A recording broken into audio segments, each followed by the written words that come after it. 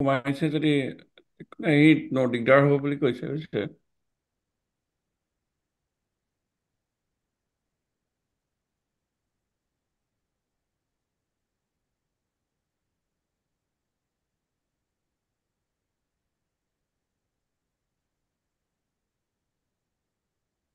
নমস্কাৰ 15 মিনিট শিক্ষাৰ আজিৰ অনুষ্ঠানলৈ অংশগ্ৰহণকাৰীক আদৰণি জনাইছো। আজিৰ অনুষ্ঠানত আমাৰ মাজত উপস্থিত আছে হায়দৰাবাদৰ CSIR Indian institute of chemical টেকনলজিৰ বিজ্ঞানী ডক্টৰ অভিজিত হাজৰিকা। ডক্টৰ হাজৰিকাৰ আচলতে পৰিচয় দিয়াৰ প্ৰয়োজনেই নাই, কাৰণ তেখেত আগতেও আমাৰ এই মঞ্চত বক্তৃতা প্ৰদান কৰিছে। তথাপি যিসকলে তেখেতৰ বক্তৃতা প্ৰথমবাৰৰ কাৰণে শুনিব, তেখেতসকলৰ কাৰণে মই কৈ দিছো যে ডক্টৰ হাজৰিকাৰ জন্ম আৰু তেওঁ ডাঙৰ দীঘল হৈছিল মাজুলীত। তাৰ পৰা তেওঁ উচ্চতৰ মাধ্যমিক শ্ৰেণীৰ শিক্ষা গ্ৰহণ কৰিবলৈ আহে কটন মহাবিদ্যালয়লৈ, তেতিয়াৰ কটন মহাবিদ্যালয়লৈ, আৰু তাৰ পিছত তেওঁ স্নাতক মহলাৰ শিক্ষা গ্ৰহণ কৰে যোৰহাটৰ তাহানিৰ চৰকাৰী বিজ্ঞান মহাবিদ্যালয়ৰ পৰা। পৰৱৰ্তী পৰ্যায়ত তেওঁ তেজপুৰ বিশ্ববিদ্যালয়ৰ পৰা নেনো ছায়েন্সত স্নাতকোত্তৰ পৰ্যায়ৰ শিক্ষা গ্ৰহণ কৰি বাংগালোৰৰ ইণ্ডিয়ান ইনষ্টিটিউট অফ ছায়েন্সৰ পৰা তেওঁ PhD ডিগ্ৰী লাভ কৰে। আৰু পৰৱৰ্তী পৰ্যায়ৰ গৱেষণাৰ কাৰণে তেওঁ আমেৰিকা যুক্তৰাষ্ট্ৰৰ ইউনিভাৰ্চিটি অফ চিকাগো আৰু কলৰাডোত থকা নেশ্যনেল ৰিনিউৱেবল এনাৰ্জি লেবৰেটৰীত তেওঁ গৱেষণা কৰে। আৰু 2019 চনত তেওঁ ভাৰতবৰ্ষলৈ উভতি গৈ বৰ্তমান হায়দৰাবাদৰ CSIR Indian institute of chemical টেকনলজিত বিজ্ঞানী হিচাপে যোগদান কৰে। আজিৰ এনো অনুষ্ঠানত তেখেতে 2023 বৰ্ষৰ ৰসায়ন বিজ্ঞানৰ নোবেল বঁটা সম্পৰ্কে এটা বক্তৃতা ৰাখিব। আৰম্ভণিতে তেওঁ নোবেল বঁটাৰ বিষয়, নোবেল বঁটা বিজয়ী বিজ্ঞানীসকলৰ বিষয়ে ক'ব, আৰু তাৰ পিছত আজিৰ অনুষ্ঠানত উপস্থিত থকা অংশগ্ৰহণকাৰীসকলে তেখেতক নোবেল বঁটা আৰু বিজ্ঞানীসকলৰ গৱেষণাৰ বিষয়ে প্ৰশ্ন কৰিব পাৰিব। আহক আমি তেওঁৰ মুখেৰে 2023 বৰ্ষৰ নোবেল বঁটা, ৰসায়ন বিজ্ঞানৰ নোবেল বঁটাৰ বিষয়ে কিছু কথা জানো। ধন্যবাদ ডক্টৰ হাজৰিকা, আপোনাক আমাৰ অনুষ্ঠানলৈ আদৰণি জনাইছো। আশা ৰাখিছো আপোনাৰ পৰা আমি এই বিষয়ে বহুত কথা জানিব পাৰিম। ধন্যবাদ। ধন্যবাদ হিৰণ্যদা, thank U for the introduction. আৰু 15 মিনিট শিক্ষাৰ সমূহ কৰ্মকৰ্তা, উদ্যোক্তা, যিসকল যোৱা 4 বছৰৰ পৰা এই প্লেটফৰ্মৰ লগত জড়িত হৈ আছে, সকলোকে মই ধন্যবাদ জনাইছো এই ইনিচিয়েটিভটো লোৱাৰ কাৰণে।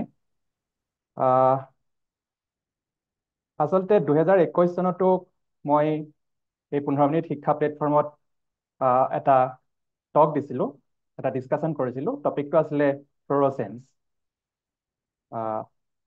স্ক্ৰীনখন শ্বেয়াৰ কৰি লওঁ।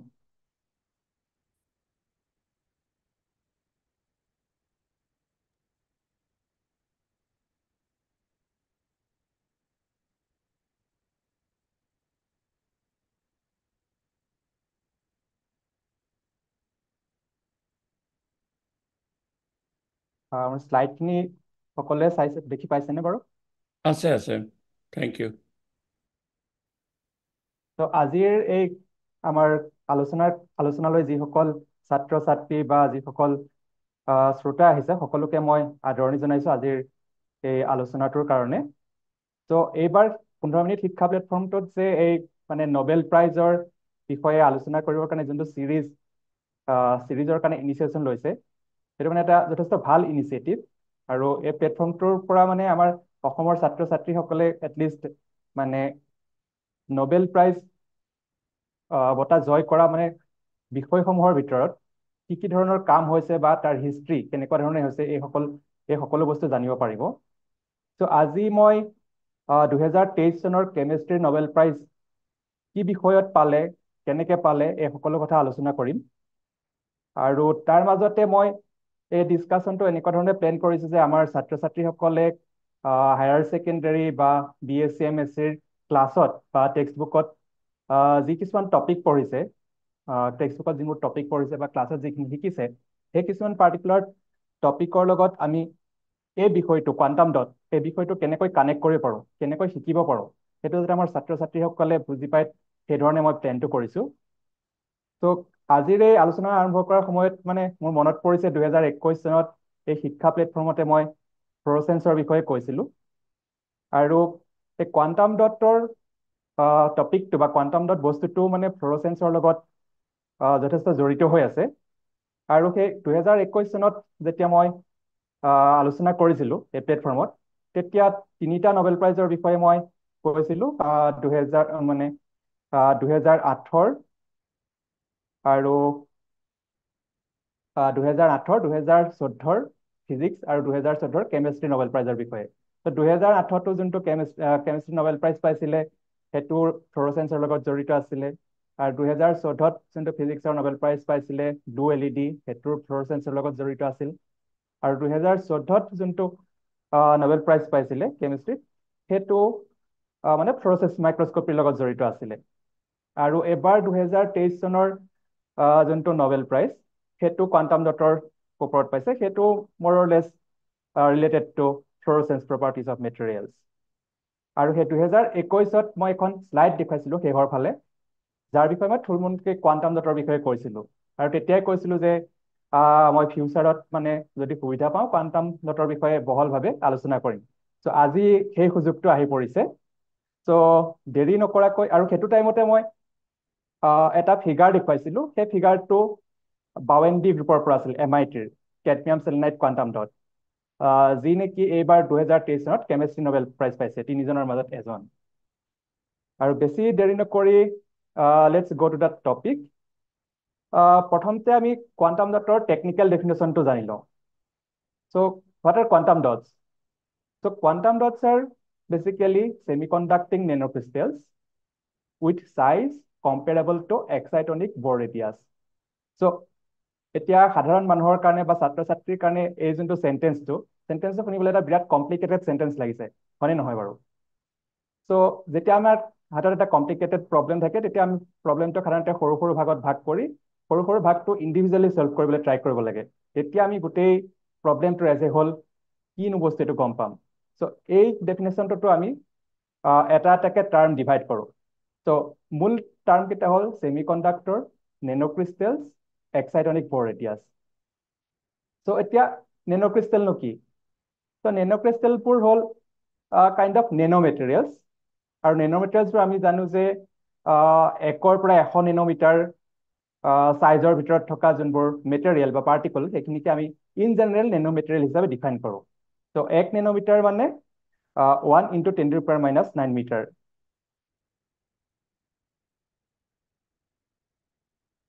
চ' আমি যদি আমাৰ চাৰিওফালে থকা বস্তুবোৰ চাওঁ, এই চাইজ চাৰ্টখন কম্পেয়াৰ কৰোঁ, তেতিয়া টেনিছ বল এটাৰ চাইজ আমি চাওঁ যে 10 চেণ্টিমিটাৰ। চ' নেন'মিটাৰত হ'ব সেইটো 10⁸ নেন'মিটাৰ। বা আমাৰ যে শৰীৰত থকা কোষবোৰ, চেলবোৰ, তাৰ ডাইমেনশ্যন যদি চাওঁ, আমি সেইটো প্ৰায় 1 মাইক্ৰমিটাৰ হ'ব। চ' 10⁴ to 10⁵ নেন'মিটাৰ। আৰু আমাৰ ভাইৰাছ বা DNA, এইবোৰৰ চাইজ হ'ল 100 নেন'মিটাৰ বা 10 নেন'মিটাৰ। আৰু আমাৰ যোনবোৰ মলিকুল থাকে, ফৰ এক্সাম্পল গ্লুক'জ মলিকুল, চ' সেইবোৰৰ চাইজ আহে 1 এংষ্ট্ৰম লেভেলত, ডেট ইজ 10⁻⁻10 মিটাৰ বা 0.1 নেন'মিটাৰ। চ' এই 1 আৰু 100 নেন'মিটাৰৰ ভিতৰত যিমানখিনি আমি বস্তু পাওঁ, সেইখিনিক ইন জেনেৰেল নেন'মেটেৰিয়েল বুলি কয়। চ' আমি অলৰেডি গম পাইছোঁ যে নেন'ক্ৰিষ্টেলবোৰ বহুত সৰু চাইজৰ ক্ৰিষ্টেলছ in the range of 1 to 100 nanometre. আমি যদি আৰু ভালকৈ চাইজ কম্পেৰিজনটো চাবলৈ যাওঁ, আমাৰ পৃথিৱীখনৰ চাইজৰ তুলনাত ফুটবলৰ চাইজটো যিমান সৰু, এটা ফুটবলৰ তুলনাত এটা কোৱাণ্টাম ডট সিমানেই সৰু। ত' পৃথিৱীখনৰ চাইজ চামথিং 400 × 10⁹ মিটাৰ, আৰু ফুটবল এটাৰ চাইজ প্ৰায় 20 চেণ্টিমিটাৰ, আৰু কোৱাণ্টাম ডট এটাৰ চাইজ ধৰি লোৱা 10-20 নেন'মিটাৰ। চ' কোৱাণ্টাম ডট এটা ইমানেই সৰু। চ' So পৃথিৱীৰ তুলনাত ফুটবলটো যিমান সৰু এটা ফুটবলৰ তুলনাত এটা কোৱান্টাম ডট সিমান সৰু তো আমি সাইজটো গম পাই গলো সো নেক্সট বস্তু হল সেমিকন্ডাক্টৰ তো সেমিকন্ডাক্টৰটো এটা কমন বস্তু তো আমি যোনবোৰ আমাৰ সলিড থাকে সেই সলিডবোৰৰ হিট বা ইলেক্ট্ৰিচিটি কন্ডাক্ট কৰিব পাৰে নোৱাৰে তাৰ ওপৰত ভিত্তি কৰি সাধাৰণতে তিনিটা ভাগত ভাগ কৰা হয় মেটেল সেমিকন্ডাক্টৰ আৰু ইনসুলেটৰ তো তাতে এই সলিডবোৰত ইলেক্ট্ৰনবোৰ মানে সজাই থোৱা থাকে কণ্ডাকশ্যন বেণ্ড আৰু ভেলেন্স বেণ্ড দুটা এনাৰ্জি বেণ্ডত তো মেটেলত কি হয় কণ্ডাকশ্যন বেণ্ড আৰু ভেলেন্স বেণ্ড দুটা অভাৰলেপ হৈ থাকে তো সাধাৰণতে ইলেক্ট্ৰনবোৰ ভেলেন্স বেণ্ডত ফুল হৈ থাকে ভেলেন্স বেণ্ডৰ পৰা অতি সহজে ইলেক্ট্ৰনবোৰ কণ্ডাকশ্যন বেণ্ডলৈ যায় আৰু যাৰ কাৰণে মানে সহজে ইলেক্ট্ৰিচিটি কণ্ডাক্ট কৰিব পাৰে অন দ্য আদাৰ হেণ্ড ইনসুলেটৰত কি হয় কণ্ডাকশ্যন বেণ্ড আৰু ভেলেন্স বেণ্ডৰ মাজত এটা বিৰাট ডাঙৰ এনাৰ্জি গেপ থাকে সো সেইকাৰণে ইলেক্ট্ৰনবোৰে ভেলেন্স বেণ্ডৰ পৰা কণ্ডাকশ্যন বেণ্ডলৈ যাব নোৱাৰে আৰু সেইকাৰণে ইনসুলেটৰবোৰে ইলেক্ট্ৰিচিটি কেৰি কৰিব নোৱাৰে দে আৰ ভেৰি বেড কণ্ডাক্টৰ্ছ তো সেমিকন্ডাক্টৰ হল মেটেল আৰু ইনসুলেটৰ এটা মাজৰ অৱস্থা সো য'ত মানে কণ্ডাকশ্যন বেণ্ড আৰু ভেলেন্স বেণ্ডৰ মাজত এটা ফাইনাইট গেপ থাকে আৰু আমি যদি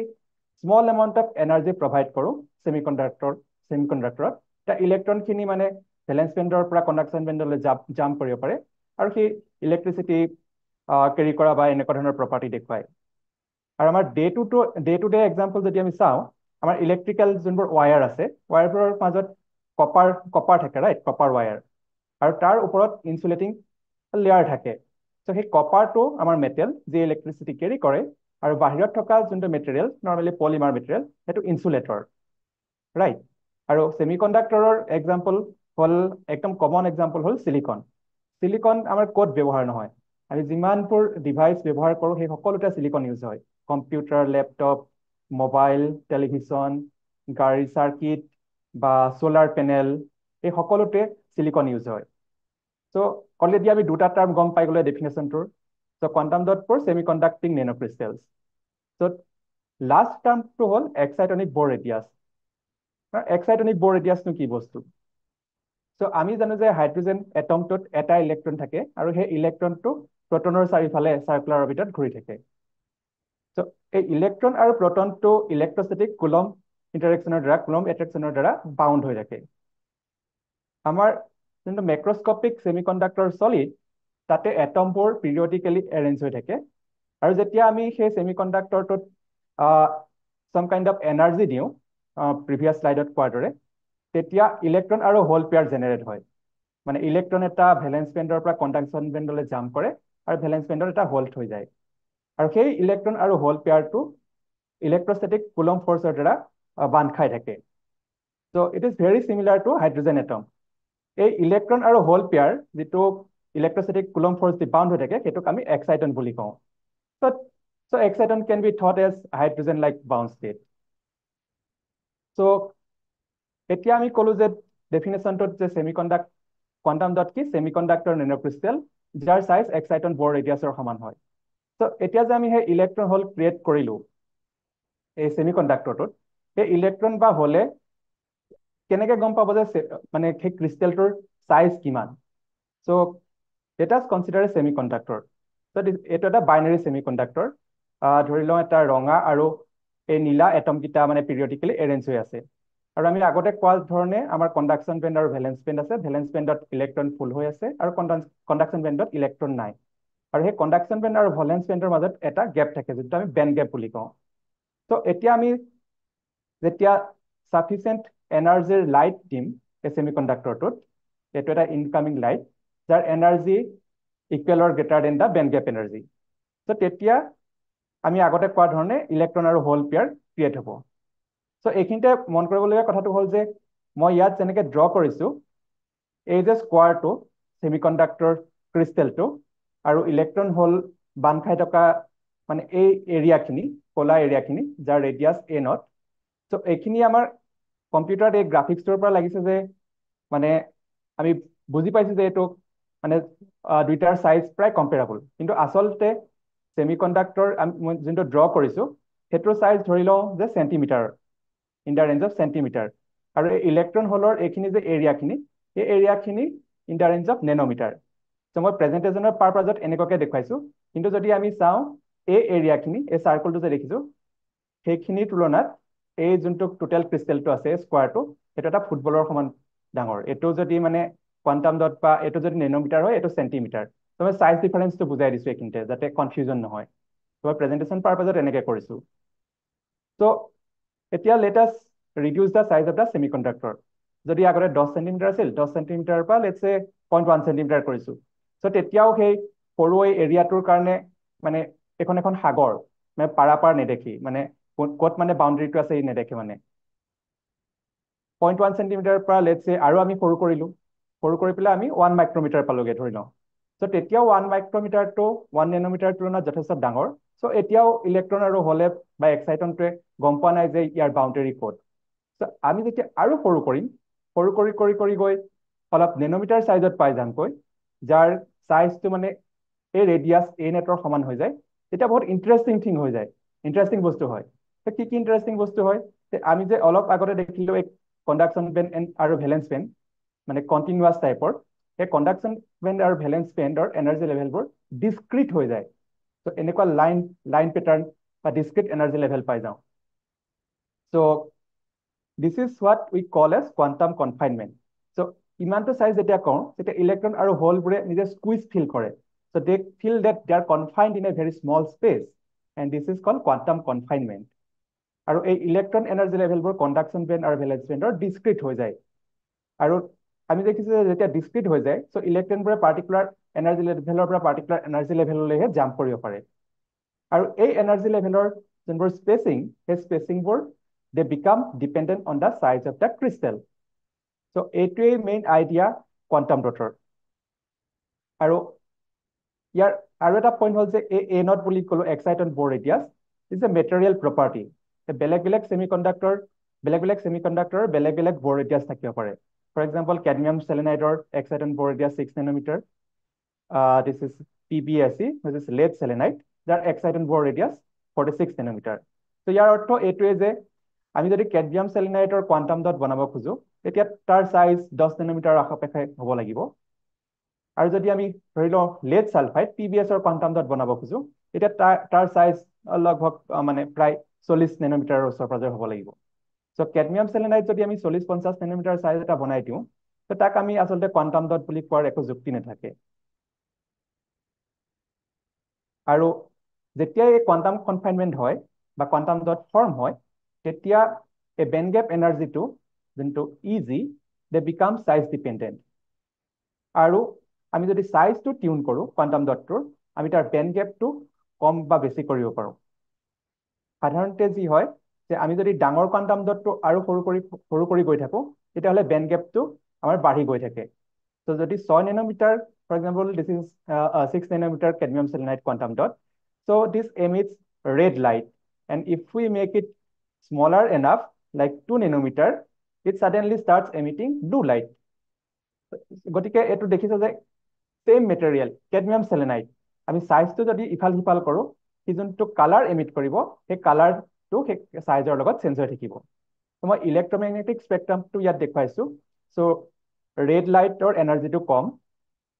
তাৰ ৱেভলেংথটো বেছি আৰু ব্লু লাইটৰ এনাৰ্জি বেছি তাৰ ৱেভলেংথ কম চ' ৱেভলেংথ and energy R inversely proportional two ইচ আদাৰ চ' মেইন আইডিয়াটো হ'ল চাইজ যিমানেই সৰু হৈ থাকিব সিমানেই আমি হায়াৰ এনাৰ্জিৰ ফ্ল'ৰচেন্স পাম সেইটো ব্লু শিফটিং বুলি কোৱা হয় যে ডাঙৰ কোৱান্টাম ডট ৰেড লাইট আৰু সৰু কোৱান্টাম ডট ব্লু লাইট এইটো কথাই আমি মনত ৰাখিলেই হ'ল ত' এতিয়া আমি থুলমূল আভাস এটা পালো যে কোৱান্টাম ডট কি চ' আৰু যদি আমি কোৱান্টাম ডটটো এটম আৰু মেক্ৰস্কপিক ছেমিকণ্ডাক্টৰৰ লগত কম্পেয়াৰ কৰোঁ চ' macroscopic semiconductor which is cold as bulk semiconductor আমি দেখিলোঁ যে কণ্ডাকশ্যন বেণ্ড আৰু ভেলেন্স বেণ্ড কণ্টিনিউৱাছ থাকে আৰু এটমত for example hydrogen atom or any kind of আদাৰ এটম সিহঁতৰ এটমিক অৰ্বিটেল থাকে ৰাইট চ' কোৱান্টাম ডটটো আচলতে এটম আৰু যোনটো মেক্ৰস্কপিক ছেমিকণ্ডাক্টৰ তাৰ এটা মাজৰ অৱস্থা ত' সেইকাৰণে কোৱান্টাম ডটক সাধাৰণতে আৰ্টিফিচিয়েল এটম বুলিও কোৱা হয় চ' এতিয়া আমি যেতিয়া গম পালো যে কোৱান্টাম ডট কি তাৰ ডেফিনেশ্যন কি থুলমূল এটা আইডিয়া পালো এতিয়া আমি আমাৰ ক্লাছ বুকলৈ ঘূৰি যোৱা যাওক তো ক্লাছত বা টেক্সট বুকত আমি বিভিন্ন ধৰণৰ কথা পঢ়িছো ক্লাছিকেল মেকানিক্স বা কোৱাণ্টাম মেকানিক্স চ' সেইখিনিৰ লগত সেইখিনিৰ কিছুমান কনচেপ্ট আমি এতিয়া থুলমূলকৈ ডিছকাছ কৰিম আৰু আমি ট্ৰাই কৰিম যে সেই কনচেপ্টখিনিৰ লগত কেনেকৈ আমি কোৱাণ্টাম ডটক কানেক্ট কৰিব পাৰোঁ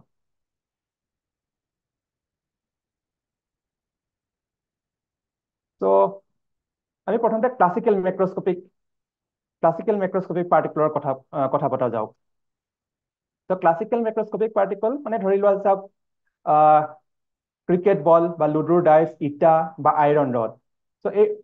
সকলো classical মেক্ৰস্কোপিক পাৰ্টিকলৰ they have finite extent মানে আমি জানো যে বলটো কিমান ডাঙৰ কিমান সৰু বা ইটাখিনিৰ ইটোমূৰৰ পৰা সিটোমূৰ আমি জানো বা ৰডডাল ইটোমূৰৰ পৰা সিটোমূৰলৈ আমি গম পাওঁ যে ইমানটোৱে ডাঙৰ আৰু দে হেভ ফাইনাইট ৱেইট চ' সিহঁতৰ ফাইনাইট ৱেইট থাকে and De can B counted with ইণ্টেজাৰ্ছ এটা বল দুটা বল 10টা ডাইচ 10টা ইটা লাইক ডেট আৰু আমি জানো যে মেক্ৰস্কোপিক পাৰ্টিকলবোৰে নিউটনৰ ল অফ মোশ্যন ফ'ল' কৰে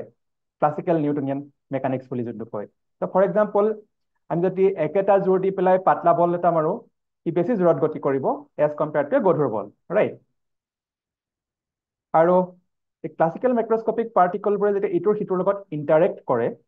তেতিয়া এনাৰ্জি কনজাৰ্ভেশ্যন হয় আৰু মমেণ্টাম কনজাৰ্ভেশ্যন হয় আৰু ফৰ এক্সাম্পল আমি যদি বিলিয়াৰ্ডছ বল বা মাৰ্বল বল আমাৰ লওঁ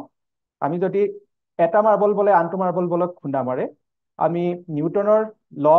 ফ'ল' কৰি আমি গেছ কৰিব পাৰোঁ যে খুন্দা মৰাৰ পিছত বলকেইটা কোনফালে গতি কৰিব কিমান স্পীডত যাব ক'ত পাবগে কোনটো ডাইৰেকশ্যনত যাব right so' that is about মেক্ৰস্কোপিক particle the tech home message is date এই শ্লাইডখনৰ পৰা যে মেক্ৰস্কোপিক পাৰ্টিকলবোৰ ডিছক্ৰিট in terms of quantity De can B counted আৰু দে R continuous in terms of extent and weight চ' আমি সিহঁতক ইচ্ছামতে অলপ সৰু বা অলপ ডাঙৰ কৰিব পাৰোঁ সিহঁতৰ ৱেইট আৰু এক্সটেণ্টটো কণ্টিনিউৱাছ আৰু in terms of number De R ডিছক্ৰিট এটা বল দুটা বল etcetera so' next let us talk about classical waves চ' আমি পানীৰ ঢৌ দেখিছোঁ আমি সকলোৱে পানীৰ ঢৌ দেখিছোঁ চ' পানীৰ ঢৌৰ প্ৰপাৰ্টি হ'ল যে সিহঁতক প্ৰপাগেটিং প্লেইন ৱেভ বুলি কোৱা হয় চ' দে হেভ ইনফাইনাইট এক্সটেণ্ট একো আৰ পাৰ নাই ৰাইট ঢৌৰ একো আৰ পাৰ নাই আদি অন্ত নাই আমি মানে এইটো কিমান ডাঙৰ কিমান সৰু এইটো মানে আমি এক্সটেণ্টটো তাৰ গম নাপাওঁ কিন্তু সিহঁতৰ ৱেভ লেংথ এটা থাকে যোনটো ফাইনাইট ৱেভ লেংথ বা সিহঁতৰ যোনটো ফ্ৰিকুৱেঞ্চি বা টাইম পিৰিয়ড সেইটোও ফাইনাইট চ' ৱেভ এটা নৰ্মেলি এনেকৈ ডেছক্ৰিপশ্যন কৰা যায় আৰু এই মূৰটোৰ পৰা এই মূৰটোলৈ এই লেংথটোক ৱেভ লেংথ বুলি কোৱা যায় আৰু এইটো টাইম পিৰিয়ড বুলি কোৱা যায় the frequency is inversely proportional to time period okay so' নাও প্ৰপাগেটিং প্লেন ৱেভবোৰ আমাৰ নিউটনৰ ল অফ মোশ্যন ফ'ল' কৰে আৰু প্ৰপাগেটিং প্লেন ৱেভৰ যোনটো ৱেভ ইকুৱেশ্যন এটা ডিফাৰেঞ্চিয়েল ইকুৱেশ্যন দি আমি লিখিব পাৰোঁ এই ইকুৱেশ্যনটো সেউজীয়া ৰঙত চ' ইউটো হ'ল ডিছপ্লেচমেণ্ট চ' কিমান ডিছপ্লেচ হৈছে এটা পইণ্টৰ পৰা আনটা পইণ্টলৈ আৰু যদি এই ডিফাৰেঞ্চিয়েল ইকুৱেশ্যনটো ছল্ভ কৰা যায় আমি পাওঁ এটা sign function সাইনোচইডেল function okay so' সেইকাৰণে আমাৰ ঢৌবোৰ আচলতে সাইন ৱেভৰ নিচিনা দেখি আৰু আমি যদি ৱেভ ইণ্টাৰেকশ্যনৰ কথা কওঁ চ' এটা ৱেভে যেতিয়া আনটা ৱেভৰ লগত ইণ্টাৰেক্ট কৰে তেতিয়া আমি ৱেভকেইটা যোগ কৰিব পাৰোঁ এড কৰিব পাৰোঁ চ' আমি কি পাওঁ কনষ্ট্ৰাকটিভ এণ্ড ডিষ্ট্ৰাকটিভ ছুপাৰপজিশ্যন আৰু আমি ইণ্টাৰফাৰেঞ্চ পেটাৰ্ণ পাওঁ ৰাইট চ' আমি ইলেক্ট্ৰনিক্সৰ মানুহে ছিগনেল প্ৰচেছিঙত আমি এনেকুৱা ধৰণৰ ৱেভ এড কৰি পেলাই ডিফাৰেণ্ট ছিগনেল জেনেৰেট কৰোঁ আৰু এই প্লেন প্ৰপাগেটিং ৱেভৰ আৰু এটা প্ৰপাৰ্টি হ'ল যে ৱেভটোৰ প্ৰতিটো পইণ্টেই আমি এটা চ'ৰ্চ অফ চাৰ্কুলাৰ ৱেভ বুলি কনচিডাৰ কৰিব পাৰোঁ সেইটো হাইজেন্স প্ৰিন্সিপল বুলি কোৱা হয় every point of A plan wave front is a source of এ স্ফেৰিকেল ৱেভলেট আমি এই এক্সপেৰিমেণ্টটো আমি নিজেই আমাৰ পুখুৰীৰ পানীত বা যিকোনো স্থিৰ পানীত আমি কৰি চাব পাৰোঁ চ' পানীত আমি যদি দুটা বল এনেকৈ টাচ কৰোঁ দুটা চাৰ্কুলাৰ ৱেভ জেনেৰেট হয় আৰু এই চাৰ্কুলাৰ ৱেভ দুটা ইটো সিটোৰ লগত এড হৈ পেলাই ইণ্টাৰফাৰেঞ্চ পেটাৰ্ণ এটাক জেনেৰেট কৰে চ' আৰু এই শ্লাইডটোৰ ক্লাছিকেল ৱেভৰ প্ৰপাগেটিং প্লেন ৱেভৰ প্ৰপাৰ্টি হ'ল যে আমি কাউণ্ট কৰিব নোৱাৰোঁ সিহঁতৰ মানে এক্সটেণ্ট কিমান ডাঙৰ ৱেভ কিন্তু সিহঁতৰ ৱেভ লেংথ আৰু frequency R continuous so' that means if there is a source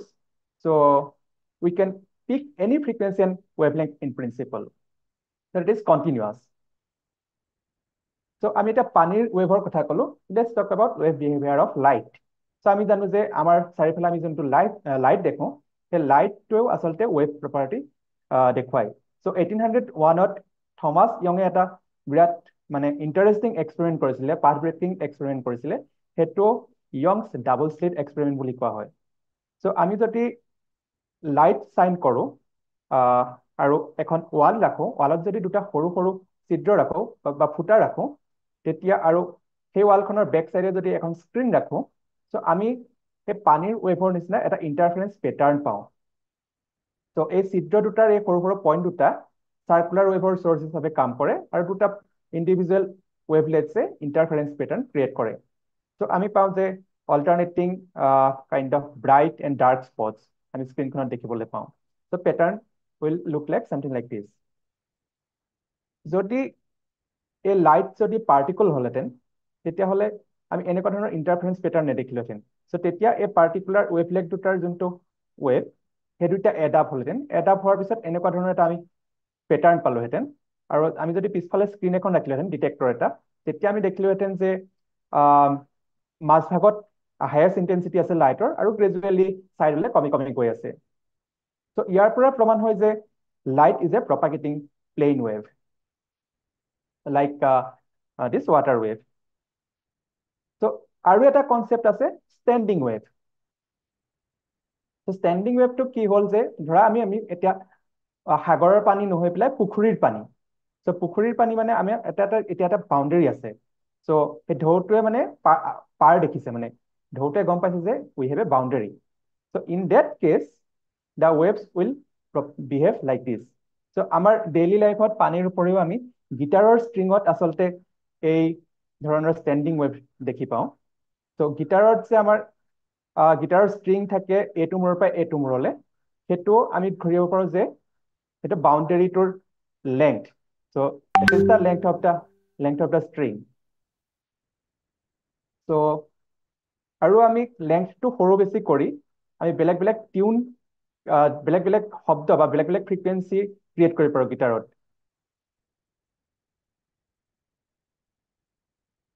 চ' আৰু এই ষ্টেণ্ডিং ৱেভৰ প্ৰপাৰ্টি হ'ল যে unlike plain প্ৰপাগেটিং wave so' they have finite extent চ' আমি এতিয়া জানো যে ৱেভটো ক'ৰ পৰা আৰম্ভ হৈ পেলাই ক'ত গৈছে আৰু they have finite wave length we can pick up any wave length and they have finite frequency চ' মোৰ ইয়াতে এটা অডিঅ' ক্লিপ আছিলে য'তে মানে গিটাৰৰ বেলেগ বেলেগ পিচ কেনেকৈ জেনেৰেট হয় সেইটো শুনিব পৰাকে আনফৰ্চুনেটলি এইটো প্লে হোৱা নাই এনিৱে চ' ষ্টেণ্ডিং ৱেভেও আমাৰ নিউটনৰ ল ফ'ল' কৰে চ' ৱেভ ইকুৱেশ্যনটো চিমিলাৰলি ছেকেণ্ড ডিফাৰেঞ্চিয়েল ইকুৱেশ্যন আৰু আমি যদি এই ছেকেণ্ড ডিফাৰেঞ্চিয়েল ইকুৱেশ্যনটো চল্ভ কৰোঁ তেতিয়া আমি বাউণ্ডেৰী কণ্ডিশ্যন লগাব লাগিব ত' বাউণ্ডেৰী কণ্ডিশ্যনটো হ'ল যে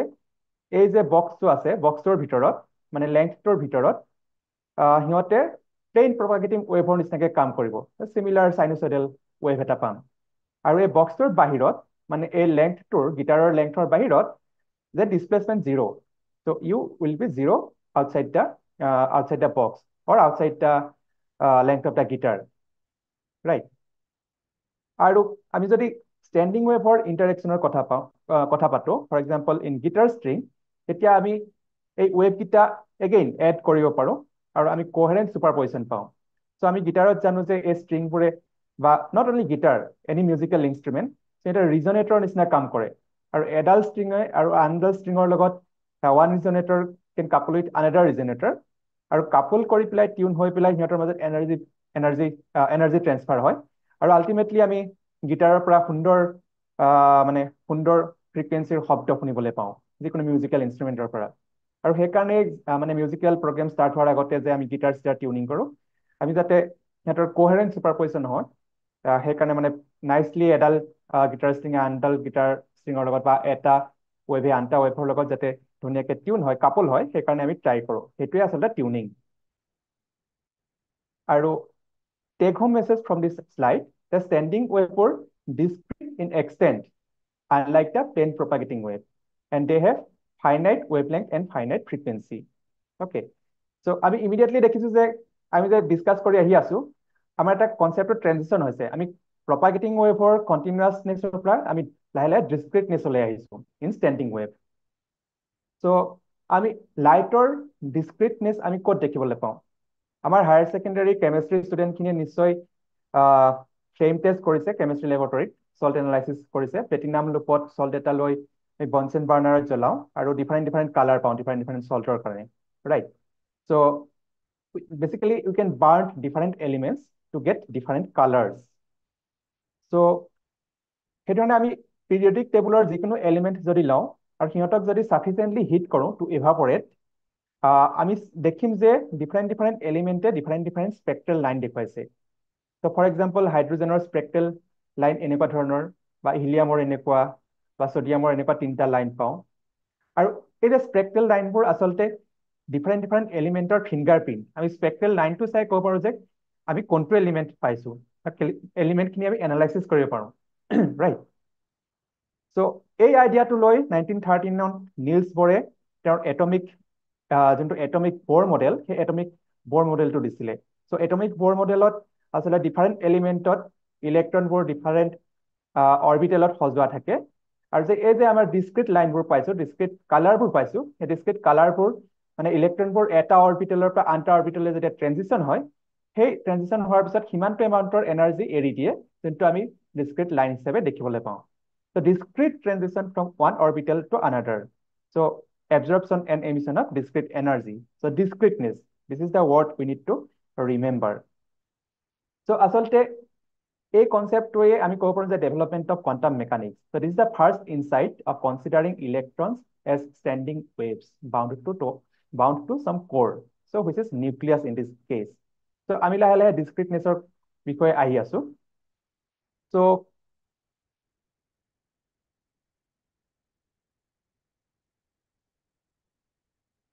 sorry মোৰ স্লাইডখন উঠোৱা নাই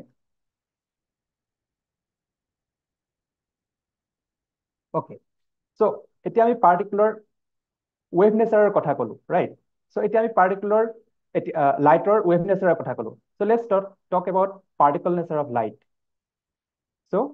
ফটোইলেক্ট্ৰিক এফেক্ট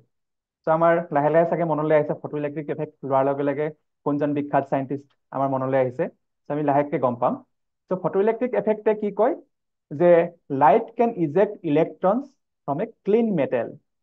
সো এই যে এফেক্টটো যে লাইট দিলে আমি এটা ক্লিন মেটেলৰ পৰা ইলেক্ট্ৰন ইজেক্ট কৰিব পাৰো সেইটো এক্সপেৰিমেন্টালি বহুত দিন অবজাৰ্ভ হৈ আছিল 1839 পৰা 1901 লৈ বাই different scientist independently and multiple Times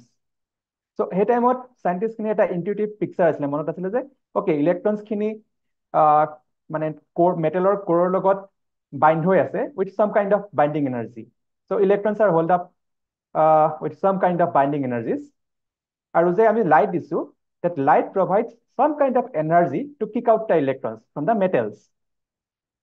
কিন্তু মানে এনেকুৱা ধৰণৰ কিছুমান কথা আছিল যিখিনি কথা মানে এক্সপ্লেইন কৰিব পৰা হোৱা নাছিল সো যেনে সেই টাইমলৈকে ভবা হৈছিল যে light is a wave plan প্ৰপাগেটিং wave so যদি লাইট প্লেন প্ৰপাগেটিং ৱেভ হয় সো লাইটে মানে ইলেক্ট্ৰন মেটেলৰ পৰা কেনেকৈ কিক আউট কৰিব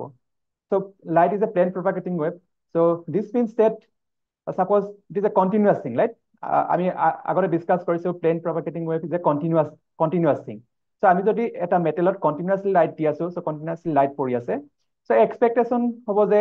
যোনবোৰ ইলেক্ট্ৰন আছে ইলেক্ট্ৰনবোৰে স্লোলি এনাৰ্জি একুমুলেট কৰিব সেই লাইট ৱেভটোৰ পৰা এনাৰ্জি একুমুলেট কৰিব স্লোলি এনাৰ্জি একুমুলেট কৰিব আৰু এটা টাইমত সাফিচিয়েন্টলি এনাৰ্জি পাব যেতিয়া ইলেক্ট্ৰনটো মেটেলটোৰ পৰা ওলাই গুচি যাব but that is not the case so আমি যেতিয়া লাইটটো পেলাও এটা clean মেটেলত instantaneously we get out electron so it's not like that electrons will accumulate a lot of energy and after some time it will get out of the metal that is not the case so we get photoelectron immediately instantaneously you shine light boom you get photoelectron so that could not be explained with the wave property of light so আৰু আনটো কথা হ'ল যে light intensity যদি বঢ়াই গৈ থকা যায় তেতিয়া যিমান নাম্বাৰ অফ ইলেক্ট্ৰন ওলাইছে সেইটো বাঢ়ি গৈ থাকে কিন্তু সিহঁতৰ এনাৰ্জিটো বাঢ়ি গৈ নাথাকে so increasing the light intensity increases the number of emitted electrons not their energy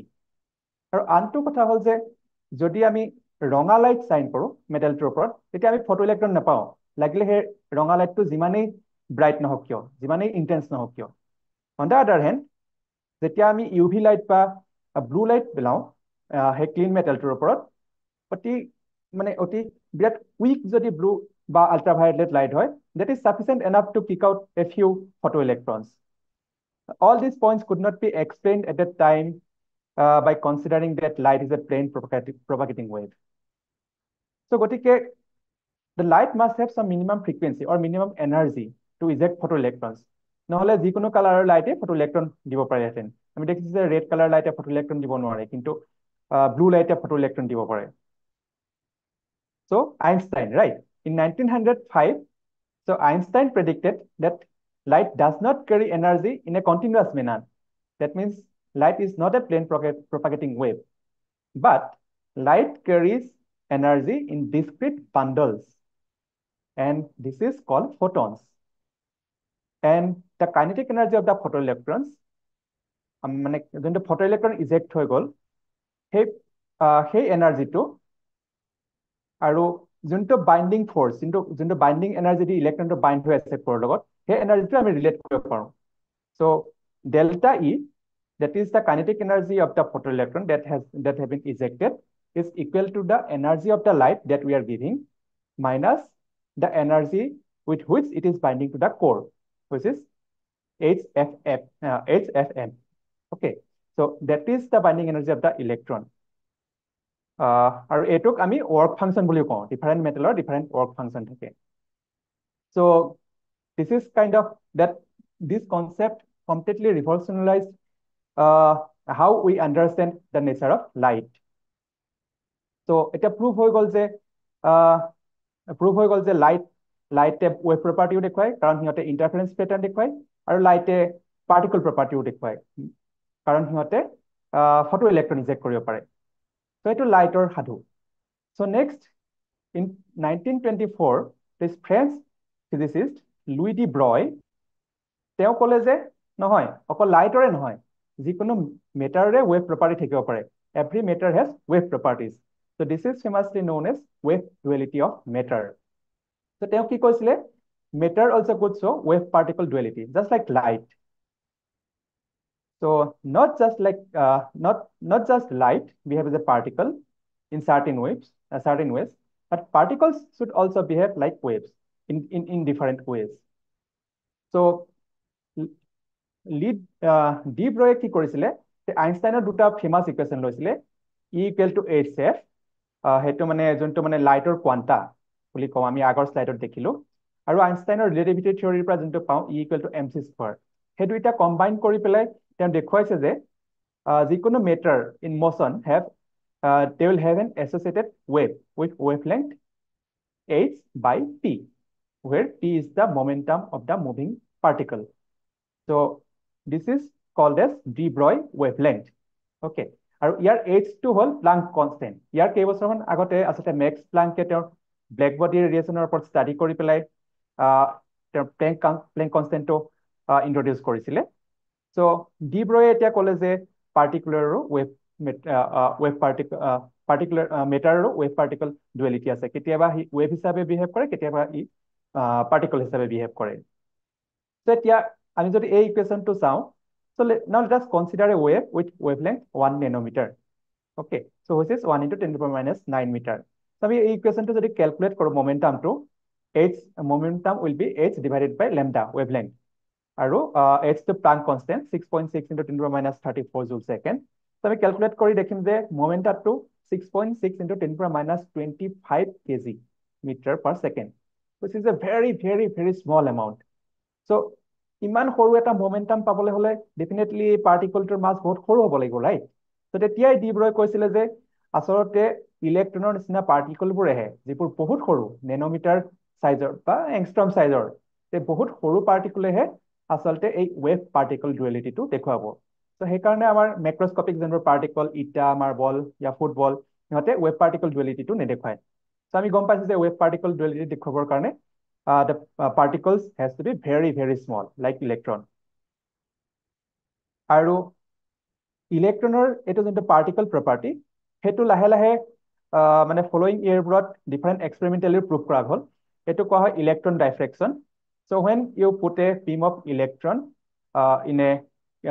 crystalline solid, তেতিয়া সেই ইলেক্ট্ৰনবোৰ solidৰ এটমবোৰৰ পৰা ডিফ্লেক্ট হৈ পেলাই ইণ্টাৰফাৰেঞ্চ পেটাৰ্ণ দিয়ে আৰু সেইটোৰ পৰা আমি ইলেক্ট্ৰন ডাইফ্ৰেকশ্যন এটা পেটাৰ্ণ পাওঁ very similar two X-ray ডাইফ্ৰেকশ্যন So ইয়াৰ পিছৰ পৰাই আচলতে মডাৰ্ণ কোৱান্টাম মেকানিক্স ষ্টাৰ্ট হৈছে 1926 পৰা ষ্টাৰ্ট কৰিছে শ্ৰডিঞ্জাৰে সো এটোক আমি ৱেভ মেকানিক্স বুলি কওঁ সো শ্ৰডিঞ্জাৰে ইন্ট্ৰডিউস কৰিলে যে ইলেক্ট্ৰনৰ নিচিনা যোনবোৰ সৰু সৰু পাৰ্টিকল সেইবোৰক আচলতে আমি এটা ৱেভ ইকুৱেশ্যন দি ডিনোট কৰিব পাৰোঁ হেতু ফেমাছলি শ্ৰডিঞ্জাৰ ৱেভ ইকুৱেশ্যন বুলি কোৱা যায় সো আমি ৱেভ ইকুৱেশ্যনটোৰ ডিটেইলছলৈ যোৱা নাই সো এই ৱেভ ইকুৱেশ্যনটো এটা বস্তুৱে মনত কৰিব লাগে যে ক্লাছিকেল মেকানিক্সত যেনেকৈ এটা বস্তুৰ টোটেল এনাৰ্জিটো সিহঁতৰ স্থিতি শক্তি আৰু গতি শক্তি এড কৰিলে টোটেল এনাৰ্জিটো পোৱা যায় right kinetic energy plus potential energy equal to total energy so শ্ৰডিঞ্জাৰ wave ইকুৱেশ্যনটোৱে সেইটো বস্তু দিছে সো এই টাৰ্মটো হ'ল total energy of the system or the small material which is equal to the kinetic energy plus the potential energy the vxt is the kinetic energy আৰু এই যে বস্তুটো আছে psi xt so that is the kind of wave associated with the particle so yet electron is visualized as a wave type entity so which is literally everywhere at once so আৰু সেই electron it can be represented by this wave function psi which is a function of time and position okay আৰু Schrödinger যোনটো wave mechanics কয় যে it is kind of impossible to us to get the position of the matter accurately actually it is meaningless to say that the material is here or there so what we get is the probability so we can say that okay the electron has some probability to stay at this place or the electron has this much probability to stay at the other place so we can only tell probability not the exact position of the electron where it will be so now one can consider any specific system or problem so one can put any kind of choose any specific system or problem and a particular problem to বা particular system to লগত associate হৈ থকা potential energy যদি ইয়াত put কৰা যায় এই ইকুৱেশ্যনটোত তেতিয়া they can solve the energy momentum and all measurable properties of the system for example let us take a couple of examples what I mean to say so let us talk about free electron so free electron মানে ইলেক্ট্ৰনটো freely য'তে ত'তে ঘূৰি থাকিব পাৰে তাৰ কোনো potential energy নাই so bind হৈ থকা নাই কাৰো লগত so there is no potential energy is zero so for free electron আমি যদি Schrödinger ইকুৱেশ্যনটো চাওঁ potential energy টাৰ্মটো জিৰো হৈ গৈছে so it will have only kinetic energy আৰু ইয়াক যদি সলভ কৰা যায় তেতিয়াহ'লে আমি কি পাওঁ এটা wave equation পাওঁ so solution of this Schrödinger equation this is very similar to classical macroscopic particle or the classical macroscopic wave that we have discussed a couple of slides back এটো আমি immediately দেখিছো যে এই wave equationটো actually এটা sine wave okay so it's more like a plane propagating wave in classical mechanics so this corresponds that the particle is traveling freely in empty space আৰু আমি যদি ইয়াক সলভ কৰো তেতিয়া আমি তাৰ momentum আৰু energy calculate কৰিব পাৰো সেই free electronটো which is given by these equations so আমি immediately দেখিছো যে এই যদি energy equationটো চাওঁ E equal to p square by 2m বা h plus square k square by 2m where k is the wave vector here so main বস্তুটো ইয়াত মন কৰিবলগীয়া যে the energy varies as a square of the momentum or square of the wave vector so E equal to E proportional to p square or E proportional to k square so আমি আমাৰ mathematicsৰ পৰা জানো যে এনেকুৱা ধৰণৰ ইকুৱেশ্যনে আচলতে প্যাৰাবোলা this is a equation of a parabola so ইয়াৰ পৰা আমি দেখিছো যে the energy to as a function of wave function a continuous parabola নিচিনা এটা function পাওঁ so this will look like this so here again the energy is continuous okay so continuous and discrete these are the terms we need to remember so এতিয়া আমি এটা free electron পালো so free electron let us put a periodic potential So Vx equal to Vx plus A. But this means that suppose আমি electron এটা freely move কৰি আছে আৰু তাৰ পটেনচিয়েলটো পিৰিয়ডিকেলি ভেৰি হৈ আছে এটা জেগাৰ পৰা আন এটা জেগালৈ চ' যদি 1 সেণ্টিমিটাৰ দূৰত এটা পটেনচিয়েল আছে 2 সেণ্টিমিটাৰত গৈ পেলাই এটা পটেনচিয়েল থাকিব like it is a periodic potential আৰু এই পিৰিয়ডিক পটেনচিয়েলটোৰ কাৰণে শ্ৰডিঞ্জাৰ ৱেভ ইকুৱেশ্যনটো যদি সলভ কৰা যায় তেতিয়া আমি এটা পেটাৰ্ণ পাওঁ like this equation so this is the solution to the Schrodinger equation when we have a periodic potential. So again, this wave equation looks like a propagating plane wave function, but there is a periodic part. This UKR is a periodic part in this particular equation. So this is the periodicity. So our condensed matter physics, যিসকলে পঢ়িছে যিসকল student physicsৰ student condensed matter physics বা solid state physics পঢ়িছে তো তেওঁলোকে জানিব যে এইটো আচলতে ব্লক ৱেভ বুলি কোৱা হয় the block theory of solids আৰু এই ৱেভটো দেখিবলৈ this wave function psi k will look something like this so there will be this sinusoidal wave and this is the solid lines are the periodic part okay আৰু যদি আমি energy আৰু momentum calculate কৰো এই সিস্টেমটোৰ কাৰণে again we'll get a kind of periodic function like energy will be proportional to p square or proportional to k square but there is a point here since we have a periodic potential here although it is continuous so there will be a small gap between the energy bands okay so this is the energy versus momentum diagram for the electrons in a periodic potential so এই যে মানে লাইনবোৰ আছে প্ৰায় দেখিবলৈ প্যাৰাবোলাৰ নিচিনা সেইবোৰক আমি এনেকুৱা ধৰণে বেণ্ড হিচাপেও ৰিপ্ৰেজেন্ট কৰিব পাৰো সো এইখিনি প্ৰায় এইখিনিলে এটা বেণ্ড আছে এনাৰ্জি বেণ্ড ইলেক্ট্ৰন এইটো বেণ্ডত থাকিব পাৰে এইখিনি প্ৰায় এইখিনিলে এইটো এটা বেণ্ড ইলেক্ট্ৰন ইয়াত থাকিব পাৰে আৰু এইখিনি প্ৰায় এইখিনিলে এইটো এটা এনাৰ্জি বেণ্ড আৰু মাজৰ যোনখিনি জেগা আছে সেইখিনিত কোনো এনাৰ্জি ষ্টেট নাই সো তাত ইলেক্ট্ৰন থাকিব নোৱাৰে okay so the point is that energy is still continuous here আৰু আমি এনেকুৱা ধৰণৰ সিনাৰিও কোড দেখিবলৈ পাওঁ আৰু মাইক্ৰোস্কোপিক semiconductor for example so macroscopic semiconductor or any kind of crystalline solid so crystalline solid jot atom pore periodically arrange হৈ থাকে তাতে এটা আমি ইলেক্ট্ৰনবোৰ যেতিয়া ইয়াতো ইলেক্ট্ৰনবোৰ freely move কৰিব but they will feel a periodic potential because there is a periodicity in the crystal lattice so here electrons are free to move in all three spatial directions x y z but they will feel a periodic potential এতিয়া আমি আৰু এটা কাম কৰা যাওক আমি যে এই ইলেক্ট্ৰনখিনি আছে ইলেক্ট্ৰনখিনিক এটা ওয়েলত ভৰাই দিয়া যাওক where it can move freely inside the well but it cannot cross the boundary of the well so this is called infinite potential well so something like this so this is the potential so for example we have an electron and this is the well so well to এটা dimension আছে l এটো x direction so এটো 3 ডাইমেনশনতো হ'ব পাৰে মই সহজ হ'বৰ কাৰণে 1 ডাইমেনশনত কৈ আছো x y z তিনটা ডাইৰেকশনত এই কথাটো খাটিব so free electron বা free particle to এই ওয়েলটোৰ ভিতৰত ফ্ৰীলি মুভ কৰি থাকিব কিন্তু ই এই বাউন্ডাৰীটো পাৰ হৈ যাব নোৱাৰে সো আমি যে মানে পুখুৰীৰ পানী কথা কৰিছো মনত পৰিছেনে বাৰু অলমোস্ট সিনাৰিয়াটো একেই so outside da well da potential is infinite so U should not C any particle inside outside da barrier so the scenario will be like this so the red dot the electron is moving freely inside this potential well and it cannot go outside so what will happen the wave associated with the electrons now will act as a standing wave very similar to what we observe in guitars বা আমি পুখুৰীৰ পানীত right so these are standing waves so আমি লাহে লাহে দেখিছো যে কন্টিনিউয়াছৰ পৰা মানে ফ্ৰী ইলেক্ট্ৰনৰ কন্টিনিউয়াছৰ পৰা আমি ডিসক্ৰিটনেছলৈ আহি আছো so এইটো আমাৰ কোৱান্টাম মেকানিক্সৰ ক্লাছত আমি কোৱান্টাম কেমিষ্ট্ৰি বা কোৱান্টাম ফিজিক্স যিখিনি ষ্টুডেণ্টে পঢ়িছে সেইখিনিত particle in a box problem বুলি কোৱা যায় again we are seeing quantum confinement here আৰু যদি আমি এনাৰ্জিটো ক্যালকুলেট কৰো a free particle to inside the infinite potential well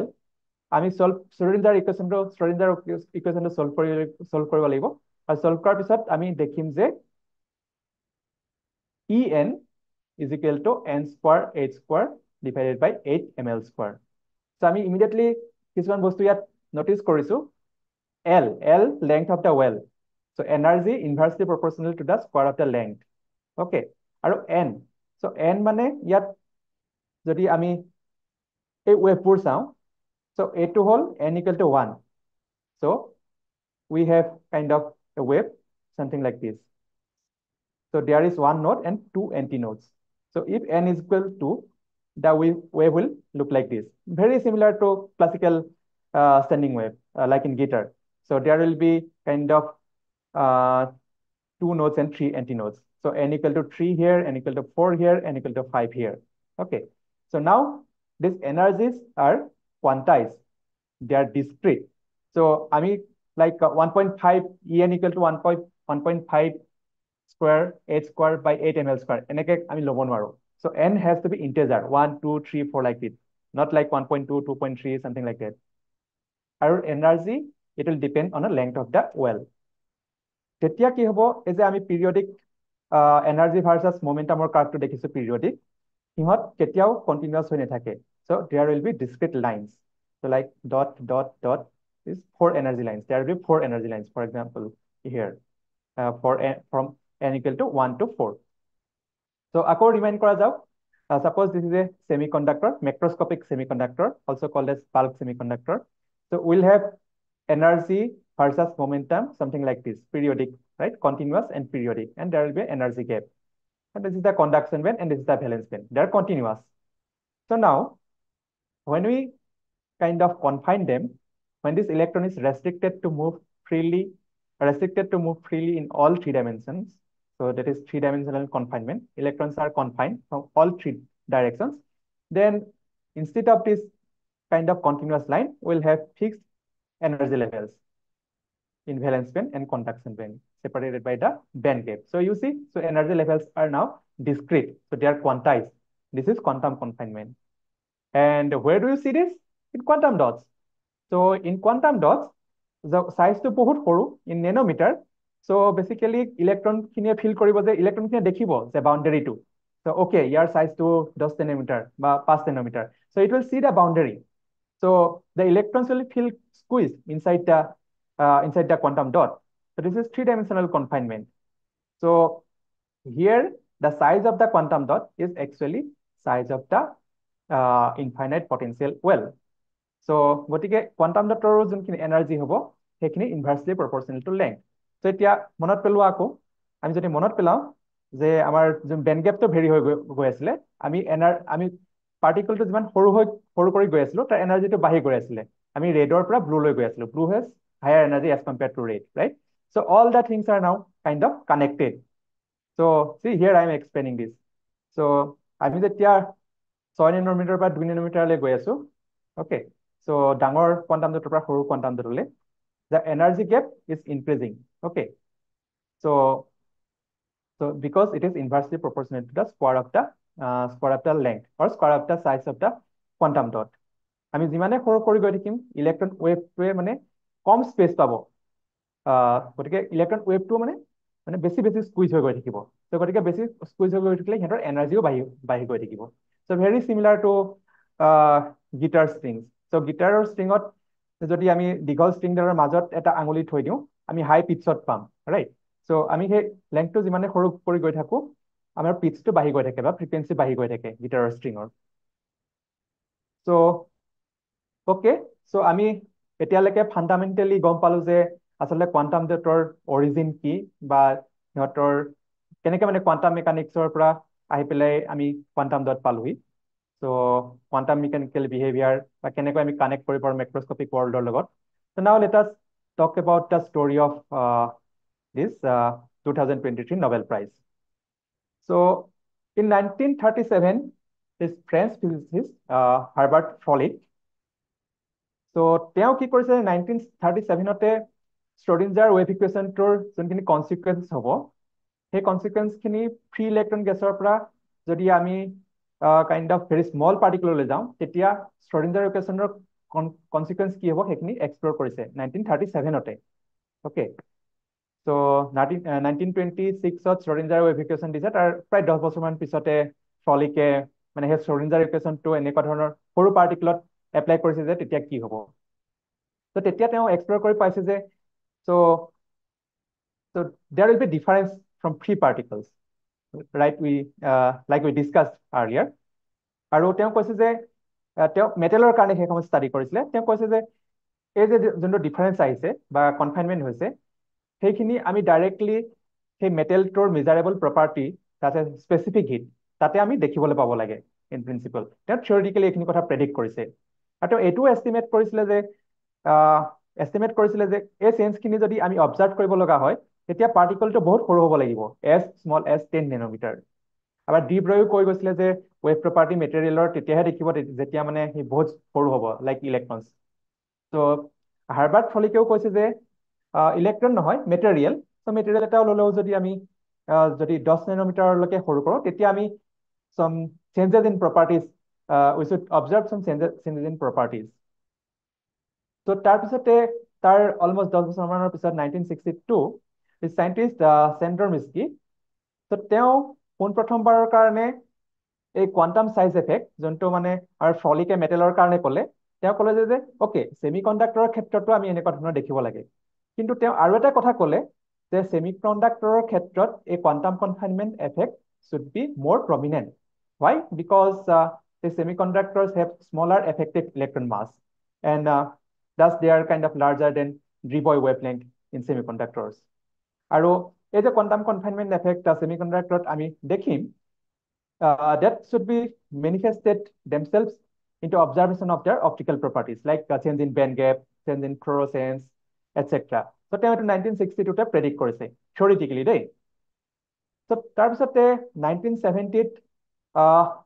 এটা বস্তু আৱিষ্কাৰ হ'ল সেইটো মলিকুলাৰ বিম এপিটেক্সি বুলি কোৱা হয় So development of molecular beam epitaxy. So molecular beam epitaxy এটা kind of high-end equipment যাৰ দ্বাৰা আমি thin film deposit কৰিব পাৰোঁ So molecular beam epitaxy develop হোৱাৰ পিছত মানে তেতিয়া সাইন্টিষ্টে সেমিকন্ডাক্টৰ thin film মানে প্ৰিসাইজ কন্ট্ৰোল কৰি পেলাই প্ৰিসাইজ থিকনেছ কন্ট্ৰোল কৰি পেলাই আৰু প্ৰিসাইজ কম্পজিশন কন্ট্ৰোল কৰি পেলাই ডিপজিট কৰিব পৰা হৈছে মানে আপ টু ফিউ নেন'মিটাৰ লেভেললৈকে মানে থিন সেমিকন্ডাক্টৰ থিন film ডিপজিট কৰিব পৰা হৈছে using molecular beam epitaxy. So what scientists observed at that time that suppose they tried to deposit gallium arsenide in between aluminum gallium arsenide. So দুইটাই semiconductor gallium arsenide আৰু aluminum gallium arsenide. So gallium arsenide or মানে যোনটো band gap সেইটো বহুত সৰু as compared to aluminum gallium arsenide. So এতিয়া যদি আমি এনেকুৱা ধৰণৰ এটা স্যান্ডউইচ স্ট্ৰাকচাৰ বনাও So gallium arsenide sandwich in between a very small layer of gallium arsenide sandwich in between indium gallium arsenide. So it will kind of act as a potential well. So it মানে nanometer thickness of gallium arsenide টোৰ মাজত মানে electron খিনি মানে squeeze fill কৰিব. Okay. So this will look something like this. কিন্তু অন্য হাতে আমি যদি চাওঁ ইয়াৰ x আৰু y ডিৰেকশন মানে লেংথটো বহুত বেছি মেক্ৰস্কোপিক স্কেলত only the thickness of the gallium arsenide is very small in the range of a few nanometers so this means that the electrons will feel squeezed only in the thickness মানে হিয়াৰৰ যোনটো thickness তাতে মানে electron খিনি squeeze কৰিব তাৰ লেংথত মানে squeeze নকৰে লেংথত freely move কৰিব so this is kind of called one dimensional confinement so electron is confined in one dimension আৰু তেওঁলোকে এনেকুৱা ধৰণৰ ষ্ট্ৰাকচাৰ বনাই পেলাই যেতিয়া অপটিকেল প্ৰপাৰ্টি ষ্টাডি কৰিলে গেলিয়াম আৰ্ছেনাইডৰ তেতিয়া দেখিলে যে অপটিকেল ট্ৰানজিশন এনাৰ্জিবোৰ এই যে পিকবোৰ দেখিছো আমি সেই পিকবোৰৰ energy depend on thickness of the gallium আৰ্ছেনাইড layer so for example এইটো 140 এংষ্ট্ৰম মানে 14 নেন'মিটাৰ তাৰপিছত 21 নেন'মিটাৰ হৈছে আৰু তাৰপিছত 400 নেন'মিটাৰ হৈছে So thickness মানে ভেৰি কৰিছে মলিকুলাৰ বিম এপিটেক্সি দি পেলাই গেলিয়াম আৰ্ছেনাইড লেয়াৰটোৰ তো যেতিয়াই থিকনেছটো ভেৰি কৰিছে তেতিয়া আমি ইমিডিয়েটলি দেখিম যে যোনবোৰ পিকবোৰ আছে এবজৰ্পশ্যন স্পেক্ট্ৰাত সেই পিকবোৰ আচলতে এটা পাৰ্টিকুলাৰ ট্ৰানজিশনৰ কাৰণে পিকবোৰ পোৱা যায় সেই পিকবোৰৰ যোনবোৰ এনাৰ্জি সেইবোৰৰ এনাৰ্জি ভেৰি কৰি গৈ আছে যেতিয়াই আমি সাইজটো থিকনেছটো মানে ভেৰি কৰি গৈ আছো সো আমি যদি চাওঁ থিকনেছটো যদি 400 নেন'মিটাৰৰ পৰা কমাই আনি পেলাই 14 নেন'মিটাৰ কৰোঁ আমি দেখিছো যে এই পাৰ্টিকুলাৰ যোনবোৰ পিক মানে ট্ৰানজিশন এনাৰ্জি সেইবোৰ বাঢ়ি গৈ আছে স্মলাৰ দা থিকনেছ হায়াৰ দা ট্ৰানজিশন এনাৰ্জি আকৌ কোৱান্টাম কনফাইনমেন্ট সো এইটো আমি দেখিছো যে থিন ফিল্মত ৰাইট মানে থিন ফিল্ম আমি যোনটো ডিপজিট কৰিছো তাত দেখিছো So as I kind of described, so electron is confined only in one special direction, let's say in Z direction, and they are free to move in other two directions. So this is called quantum well. So এই যোনটো মানে গিলিয়াম আৰ্চেনাইট থিন ফিল্মত quantum কনফাইনমেণ্ট এফেক্টটো দেখিছে observe কৰিছে এক্সপেৰিমেণ্টেলি আৰু explain কৰিছে তাৰ কাৰণে 2000ত মানে ফিজিক্সৰ যোনটো নোবেল প্ৰাইজ দিছে তিনিজনক দিয়া হৈছিলে এলফেৰফ ক্ৰমাৰ এণ্ড কিবি তাৰ মাজৰে দুজন এলফেৰফ আৰু ক্ৰমাৰক নোবেল প্ৰাইজ দিয়া হৈছিল for developing semiconductor হেটাৰ'ষ্ট্ৰাকচাৰ্ছ used in high speed and optoelectronics. So এইখিনি বস্তু ডিসকভাৰ হোৱাৰ পিছত মানে সেইখিনি বিৰাট ইউটিলাইজ হৈছে হাই স্পীড অপটোইলেক্ট্ৰনিক্সত লাইক টেলিকমিউনিকেশ্যন বা তেনেকুৱা ধৰণৰ অপটোইলেক্ট্ৰনিক্সত এপ্লিকেবল হয়। চ' এতিয়া আমাৰ 2023 নোবেল প্ৰাইজৰ ষ্টৰিত পোৱা যাওঁ। So quantum dots in glass matrix, colored glass. This is how it all started. For hundreds of years, আমাৰ যোনবোৰ গ্লাছ ব্লোৱাৰ আছে মানে যোনে গ্লাছ বনায় গ্লাছ বনোৱা মানুহবোৰ তো তেখেতসকলে মানে হাণ্ড্ৰেডছ অফ ইয়াৰ্ছ গম পাইছিল যে গ্লাছত যদি কিছুমান মেটেল ডপ কৰা যায় লাইক গ'ল্ড চিলভাৰ কেডমিয়ামৰ ছালফাৰ তেতিয়া বেলেগ বেলেগ কালাৰৰ গ্লাছ পোৱা যায় তো optical properties of glass can be change by using different kind of ডপেন্স তো for example these are very old images চ' গ্লাছত যদি কপাৰ ডপ কৰা যায় আমি বিভিন্ন ধৰণৰ কালাৰ পাওঁ ফৰ এক্সাম্পল আমি যদি গোল্ড দিয়া যায় গ্লাছত যদি গোল্ড ইনকৰ্পৰেট কৰা যায় গোল্ড ডপ কৰা যায় তেতিয়া আৰু বেলেগ বেলেগ ধৰণৰ কালাৰ পোৱা যায় চ'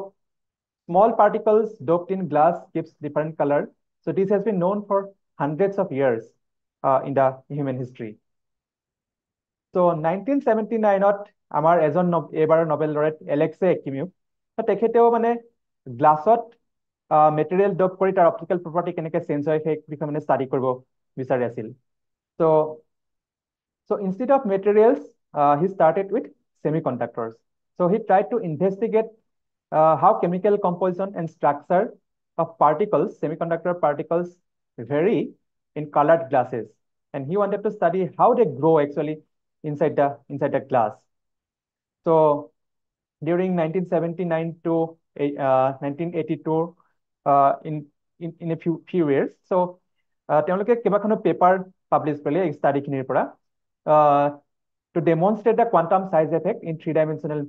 microscopic semiconductor crystals. তো তেওঁ এক্সপেৰিমেণ্টত কি কৰিছিলে যে কপাৰ কম্পাউণ্ড লৈছে আৰু ক্লৰিন কম্পাউণ্ড লৈছে আৰু চিলিকেট গ্লাছত এড কৰিছে এড কৰাৰ পিছত গ্লাছটো মানে মেল্ট হ'বৰ কাৰণে হিট কৰিছে তো হিট কৰাৰ পিছত ঠাণ্ডা কৰিছে ঠাণ্ডা হোৱাৰ পিছত সেই গ্লাছটোৰ মানে অপটিকেল প্ৰপাৰ্টি বা অপটিকেল অবজাৰভেশ্যন ষ্টাডি কৰিছে তো তেওঁ তেতিয়া দেখিছে যে এটা absorption spectra পাইছে সেই particular glass to so doped with this copper and chloride compound so what he observed was that the optical absorption spectra was similar to copper chloride crystal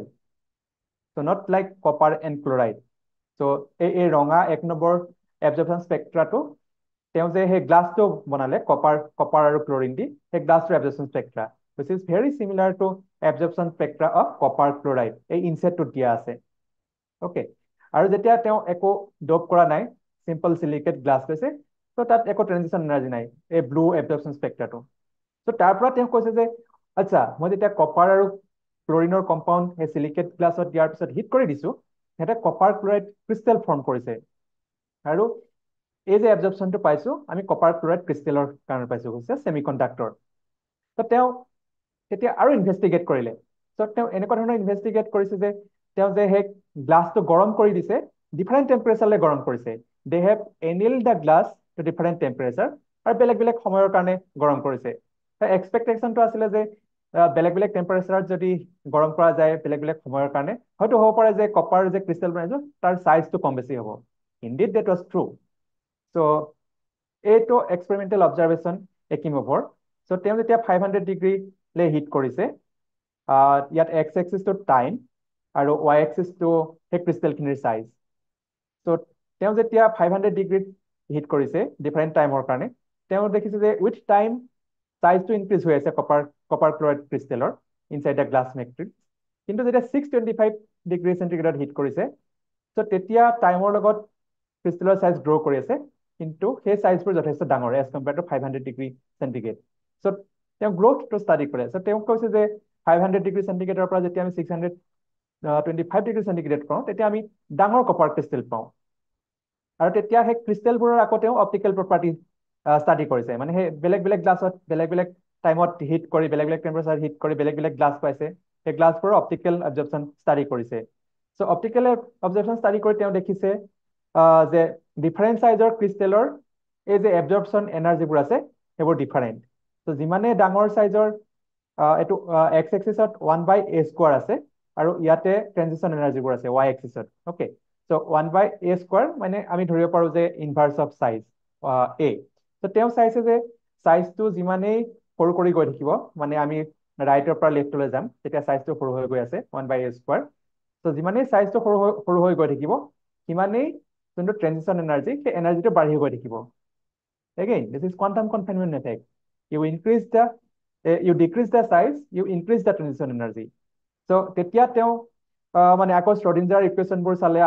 আগৰ ষ্টাডিবোৰ চালে চাই পেলাই কৈছে যে so this is quantum size effect so here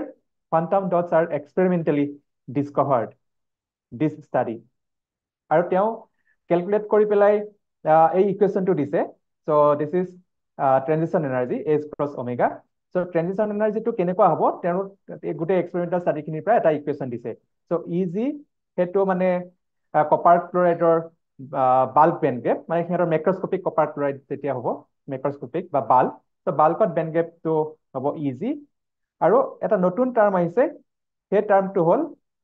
EXE so that is the excitonic binding energy so আমি semiconductor গতিকে exciton create কৰি আছো গতিকে তেওঁ এটা নতুন টাৰ্ম ইন্ট্ৰোডিউস কৰিছে so এই ইকুৱেশ্যনটোৰ দ্বাৰা তেওঁৰ যিমানখিনি এক্সপেৰিমেন্টাল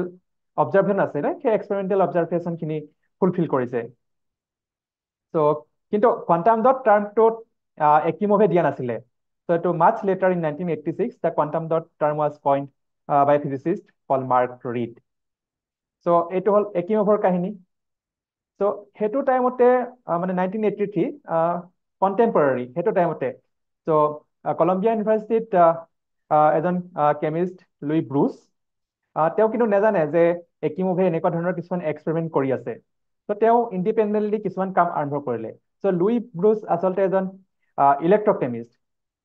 so actually during 1970s বিভিন্ন ধৰণৰ সাইন্টিষ্টে সেমিকন্ডাক্টৰ মেটেৰিয়েল লৈ ইলেক্ট্ৰকেমিষ্ট্ৰি বিভিন্ন ধৰণৰ ৰিচাৰ্চ কৰি আছে so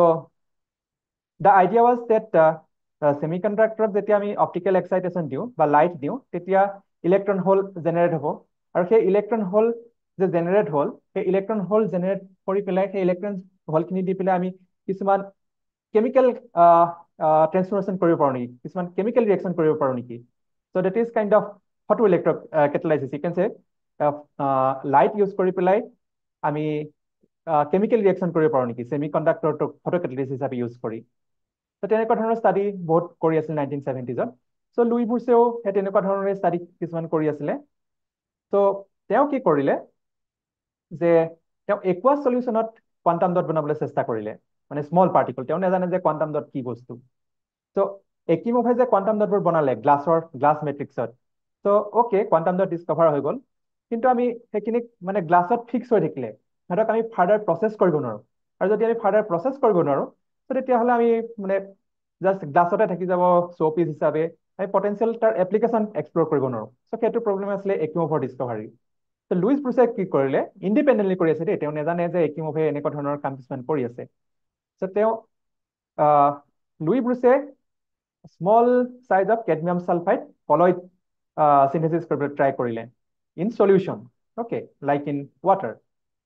আৰু তেওঁ এটা বস্তু এড কৰিলে তেওঁ সিনথেসিসটোত যে ষ্টাইৰিন বা মেলিক এনহাইড্ৰাইড কোপলিমাৰ ইউজ কৰিলে so সেই কোপলিমাৰটো ইউজ কৰি পেলাই তেওঁ কি কৰিছে যে সাপোজ মোৰ কেডমিয়ামৰ সল্ট এটা আছে লেটস সে কেডমিয়াম নাইট্ৰেট আৰু সালফাৰৰ সল্ট এটা আছে let's say sodium sulphide so আমি যদি দুইটা মিক্স কৰি দিও কেডমিয়াম নাইট্ৰেট আৰু সোডিয়াম সালফাইড পানীত লৈ পেলাই আৰু যদি অলপ গৰম কৰি দিও আমি কেডমিয়াম সালফাইড মেক্ৰোস্কোপিক পাউডাৰ পাই যাম so which is kind of bulk cadmium sulfide we can say so to resist that he used some copolymer styrene or maleic anhydride so copolymer বোৰে কি কৰিছে যে cadmium sulfide টো মানে infinitely grow কৰিবলৈ দিয়া নাই মানে কোয়াগুলেশন বা ফ্লোকুলেশন হোৱাটো বন্ধ কৰিছে মানে kind of কন্ট্ৰোলড growth of cadmium sulfide colloid in solution. So তেতিয়া সেই colloid খিনি extract কৰি পেলাই তাৰ absorption spectra চালে absorption spectra চাই পেলাই দেখিলে যে it correspond to 4.5 angstrom. So theoretically already মানুহে বহুত আগতেই জানিছিলে যে quantum confinement হয় experimentally জনা নাছিলে ঠিক আছে so এতিয়া যোনটো absorption spectra তাৰ পৰা দেখিলে আৰু তেতিয়া মানে ইলেক্ট্ৰন মাইক্ৰস্কপি অলৰেডি আৱিষ্কাৰ হৈছে ইলেক্ট্ৰন মাইক্ৰস্কপিত চালে যে পাৰ্টিকলবোৰ 4.5 এংষ্ট্ৰম 4.5 nanometre 45 এংষ্ট্ৰম সাইজৰ so like 5 nanometer size you can say so absorption spectra to এনেকুৱা ধৰণৰ আৰু cadmium sulfide যোনটো bulk absorption spectra which looks something like this dotted curve আৰু তেখেতে যে সেই cadmium sulfide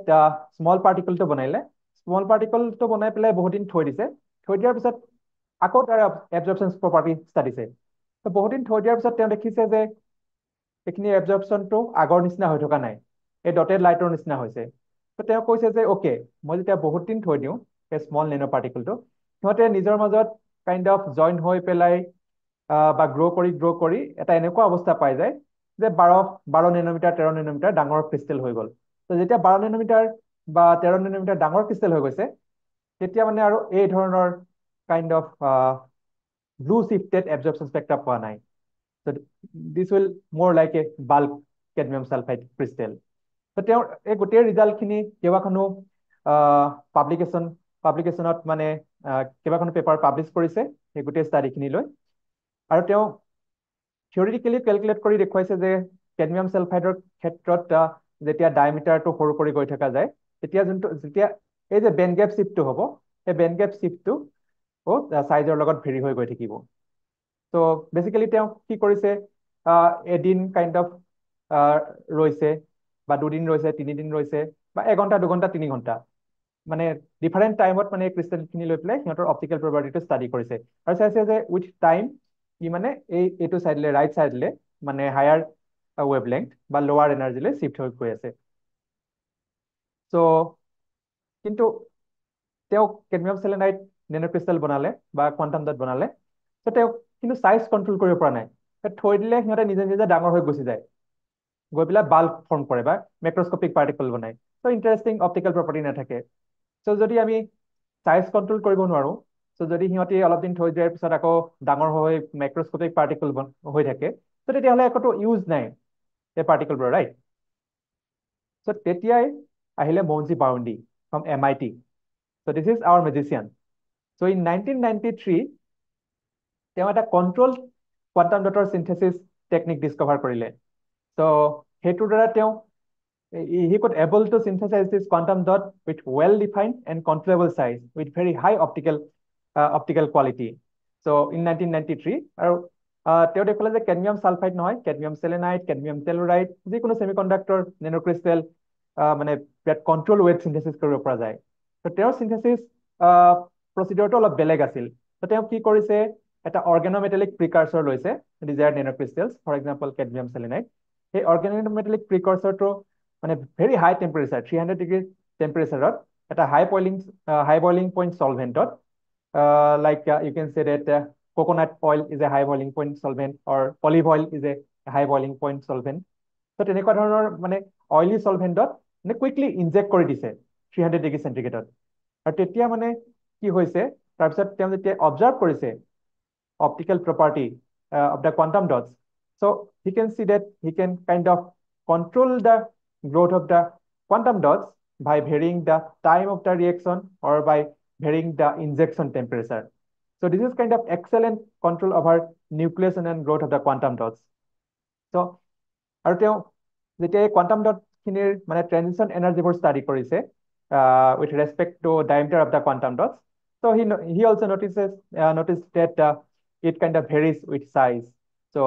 if you increase the size of the quantum dots you decrease the transition energy so a particular paper খনত journal of American Chemical Society 1993 publish হৈছিলে so প্ৰথমবাৰৰ বাবে এইটো দেখুৱাইছে যে not only absorption so one can also get a very nice fluorescence from these quantum dots so high quality transmission electron microscopy imaging কৰি দেখুৱাইছে যে particle for a size less than 10 nanometer so So he also studied the X-ray diffraction of the particles. So he said that they are kind of crystalline. আৰু যিমানেই আমি সৰু কৰি পাৰ্টিকলবোৰ গৈ থাকো এক্স ৰে ডিফ্ৰেকশ্যন পেটাৰ্ণবোৰ ব্ৰড হৈ গৈ থাকে so due to more defects in the particles so এইখন পেপাৰত আচলতে বাউণ্ডাৰীয়ে অপটিকেল এবজৰ্পশ্যন আৰু ষ্ট্ৰাকচাৰেল ষ্টাডিজ এই গোটেই বস্তুখিনি কৰিছে আৰু এইখন পেপাৰৰ পিছতে মানে এইটো ৰিপৰ্টৰ পিছতে কলইডেল কোৱান্টাম ডটৰ ফিল্ডখন kind of expanded like anything so more and more people involved in doing lots of sciences, lots of experiments, and lots of theories with the quantum dots. So তাৰ পিছৰ পৰা মানে ইমান মানুহে ইমান মানে all over the world quantum dot ওপৰত কাম কৰিবলৈ ধৰিলে so different ধৰণৰ ডেভেলপমেন্ট হ'ল so মই পাৰ্টিকুলাৰ কেইটামান ডেভেলপমেন্টে ইয়াত দেখুৱাব খুজিছো so Monzi's boundary use কৰিছিলে organometallic precursors which are kind of very reactive and it's very dangerous to dangerous to handle so তাৰ পিছতে মানে বহুত সাইন্টিস্টে কাম কৰি পেলাই ডিফাৰেন্ট ধৰণৰ ৰিয়েকচন স্কিম বা সিনথেটিক মেথডলজি ডেভেলপ কৰিছে য'ত মানে less kind of risky chemicals or easy to handle chemicals use কৰা হয় so this is a typical synthesis setup of a colloidal quantum dots so with time synthetic development for better size control for shape control for dimension control as well as to make different kind of heterostructures like Porcel structures and to increase the fluorescence quantum yield all these things happened from 1993 এইবোৰ কিছুমান ট্ৰান্সমিশন electron মাইক্ৰস্কপি image quantum dot not only quantum dot in general I'll say quantum structures so you can kind of tune the size you can make rods small seeds or kind of box structure or triangle structure anything you can do আৰু তাৰ পাছতে আৰু এটা important development এই যে মই কলো হেটাৰোস্ট্ৰাকচাৰ কোৰ্সেল structure so কোৰ্সেল structure develop হ'ল সো কোৰ্সেল ষ্ট্ৰাকচাৰ কি হয় আসলে যেনেকৈ আমি গেলিয়াম আৰ্ছেনাইড আৰু এলুমিনিয়াম গেলিয়াম আৰ্ছেনাইডত দেখিছিলো ফৰ এক্সাম্পল আমি ক্যাডমিয়াম সেলেনাইড লৈছো এই পিকচাৰটোত চাব পাৰো ক্যাডমিয়াম সেলেনাইড লৈ তাৰ ওপৰত যদি আৰু এটা সেমিকন্ডাক্টৰ দিও যাৰ বেন্ড গ্যাপটো ক্যাডমিয়াম সেলেনাইডতকৈ অলপ বেছি হয় তেতিয়া মানে কি হয় যে ক্যাডমিয়াম সেলেনাইডৰ যোনটো সাৰফেসত এইবোৰ পাৰ্টিকলবোৰতো অলমোস্ট 100 to 100 এটম আছে তো সাৰফেসত বহুত ডিফেক্ট থাকে সো এটমবোৰ যোনবোৰ বাইন্ড হৈ থাকে তাত মানে কাইন্ড অফ কিছুমান ডেংলিং বোন বুলি কওঁ তো সেই মানে ভ্যালেন্সি স্যাচুৰেট নহয় তো সেই ভ্যালেন্সি স্যাচুৰেট কৰিবৰ কাৰণে এনেকুৱা ধৰণৰ কিছুমান এক্সট্ৰা এটা ঠিক সেল গ্ৰো কৰা হয় সো তেতিয়া তাৰ অপটিকেল প্ৰপাৰ্টি বা ফ্লুorescence প্ৰপাৰ্টি বিৰাট ইনক্ৰিজ হয় সো এনেকুৱা ধৰণৰ ডিফাৰেন্ট ডেভেলপমেন্ট কৰি পেলাই এতিয়া যোনবোৰ কোৱান্টাম ডট বনোৱা হয় অলমোস্ট 100% ফ্লুorescence কোৱান্টাম ফিল্ড পোৱা নিচিনা বনোৱা হয় সো আৰু এটা কোৱান্টাম ষ্ট্ৰাকচাৰ হ'ল যে হয় নেনোপ্লেটলেট বা কোৱান্টাম ৱেল তো আমি ডিসকাস কৰিছিলো ৰাইট গেলিয়াম আৰ্ছেনাইড যেতিয়া আমি ভেৰি থিন গেলিয়াম আৰ্ছেনাইড এলুমিনিয়াম গেলিয়াম আৰ্ছেনাইডৰ মাজত দিওঁ তো তেতিয়া ওৱান ডাইমেনশনাল কনফাইনমেন্ট হয় সো সেইটো থিন ফিল্মত বনোৱা হ'ল সো আমি সলিউশনত এনেকুৱা ধৰণৰ বস্তু বনাব পাৰো নেকি সো এইটো দেখুওৱা হৈছে মানে বিভিন্ন ধৰণৰ এক্সপেৰিমেন্ট কৰাৰ পিছত মানে সিনথেটিক কন্ট্ৰোল এনেকুৱা ধৰণৰ পোৱা হ'ল য'ত মানে colloidal quantum well one dimensionally confined quantum colloidal quantum well can be developed in solution so আৰু অপটিকেল প্ৰপাৰ্টিবোৰ এই থিকনেসটো যেনেকৈ ভেৰি কৰিম তাৰ অপটিকেল এবজৰ্পচন বা ফ্লুorescence প্ৰপাৰ্টিটো চেঞ্জ কৰিব পৰা যায় সো এইটো 2011ত ডেভেলপ হৈছে আৰু আমি মানে বিৰাট ফাইন টিউন এটমিক মানে সিঙ্গল এটমিক লেয়াৰলৈ আমি কলয়েডেল পাৰ্টিকলবোৰৰ বা কলয়েডেল কোৱান্টাম ৱেলবোৰৰ বা কলয়েডেল হেটাৰোস্ট্ৰাকচাৰবোৰ আমি কন্ট্ৰোল কৰিব পাৰো সো এইখন আসলে মোৰ পেপাৰ মই ইউনিভাৰ্চিটি অফ চিকাগোত থাকোতে কৰা সো আমি দেখিছো যে কিমান ফাইন টিউন আমি কৰিব পাৰো so up to 1 atomic level আমি এই কোৱান্টাম ষ্ট্ৰাকচাৰবোৰ জেনাৰেট কৰিব পাৰো so next important development example of important development is self assembly so এতিয়া মানে আমি যদি বিৰাট মনোডিসপার্স ন্যানোপার্টিকল কিছুমান কোয়ান্টাম ডট কিছুমান বনাও let's say all the ন্যানোপার্টিকলস are 10 nanometer in size আৰু আমি যদি সিহঁতক এটা সাবস্ট্ৰেটত সেলফ এসেম্বল হ'বলৈ দিওঁ so will see A periodic arrangement of quantum dots to a large range like in 1 micron length scale so তেতিয়া আসলে কি হল আমি যদি ক্রিস্টালাইন সলিড ধৰো ক্ৰিস্টালাইন সলিডত এটম কিছুমান এৰেঞ্জ হৈ থাকে ৰাইট পিৰিয়ডিক্যালি আমি এতিয়া এনেকুৱা ধৰণৰ এটা কনচিডাৰ কৰোঁ যে কোৱান্টাম ডটখিনি পিৰিয়ডিকেলি এৰেঞ্জ হৈ আছে in a huge length scale, let's say in micrometers length scale. So তেতিয়া আমি পাওঁ, আমি ক'ব পাৰোঁ যে this is periodic arrangement of quantum dots with long range ordering. So এইটোক আমি artificial solid বুলি ক'ব পাৰোঁ। So natural solidত এটমবোৰ এৰেঞ্জ হৈ থাকে পিৰিয়ডিকেলি, আৰু কোৱান্টাম ডটখিনিক আমি চেল্ফ এছেম্বল কৰি পেলাই আৰ্টিফিচিয়েল চলিড বনাব পাৰোঁ to get very nice optoelectronic properties. The other important aspect of this quantum structures, I would like to say, is the surface chemistry. So, আমি যেতিয়া কোৱান্টাম ডটবোৰ বনাওঁ, কোৱান্টাম ডটবোৰৰ সাৰফেসত টিপিক্যালি কিছুমান organic molecule থাকে, আমি ligand বুলি কওঁ। সো সেই organic লিগ্যান্ডখিনি আচলতে insulating. So they are kind of long hydrocarbon chain. So they act as a surface precipitator, and they also help in nucleus and growth in the solution when we synthesize the samples. So এতিয়া যদি আমি এই লং insulating organic লিগ্যান্ডবোৰ change কৰিব পাৰোঁ কেনেবাকে, different type of ligand দিব পাৰোঁ বা ডিফাৰেণ্ট টাইপ অফ মলিকুল দিব পাৰোঁ সাৰফেসত, তেতিয়া আমি তাৰ ডিফাৰেণ্ট এপ্লিকেশন এক্সপ্লোৰ কৰিব পাৰোঁ, right? For example, we can make them বায়োকম্পেটেবল, or we can use them in any solid state electronic devices. So this is one of the examples where we can use different molecules at the surface of quantum dots to use in different biological applications.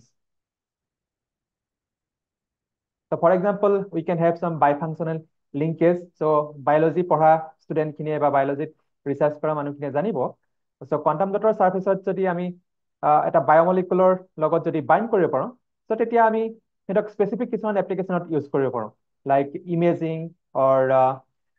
targeting, like that. So these are kind of biocompatible, we can say that biocompatible ligands. So next, another kind of ligand which has been explored extensively on these quantum materials are called inorganic ligands. So আমি সেই দীঘল যোনবোৰ মানে organic ligand আছিলে insulating, সেই মলিকুলবোৰ অতৰাই সৰু কিছুমান inorganic element দিছো সাৰফেসত। ফৰ এক্সাম্পল সালফাইড,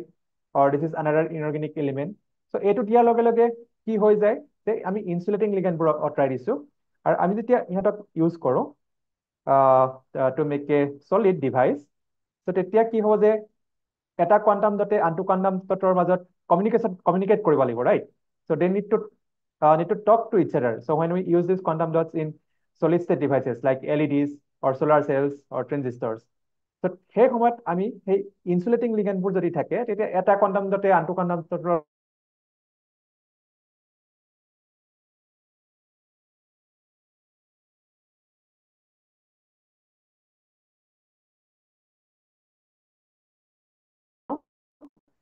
তেতিয়া আমি ইহঁতক মানে এই solid state deviceবোৰ optoelectronic deviceত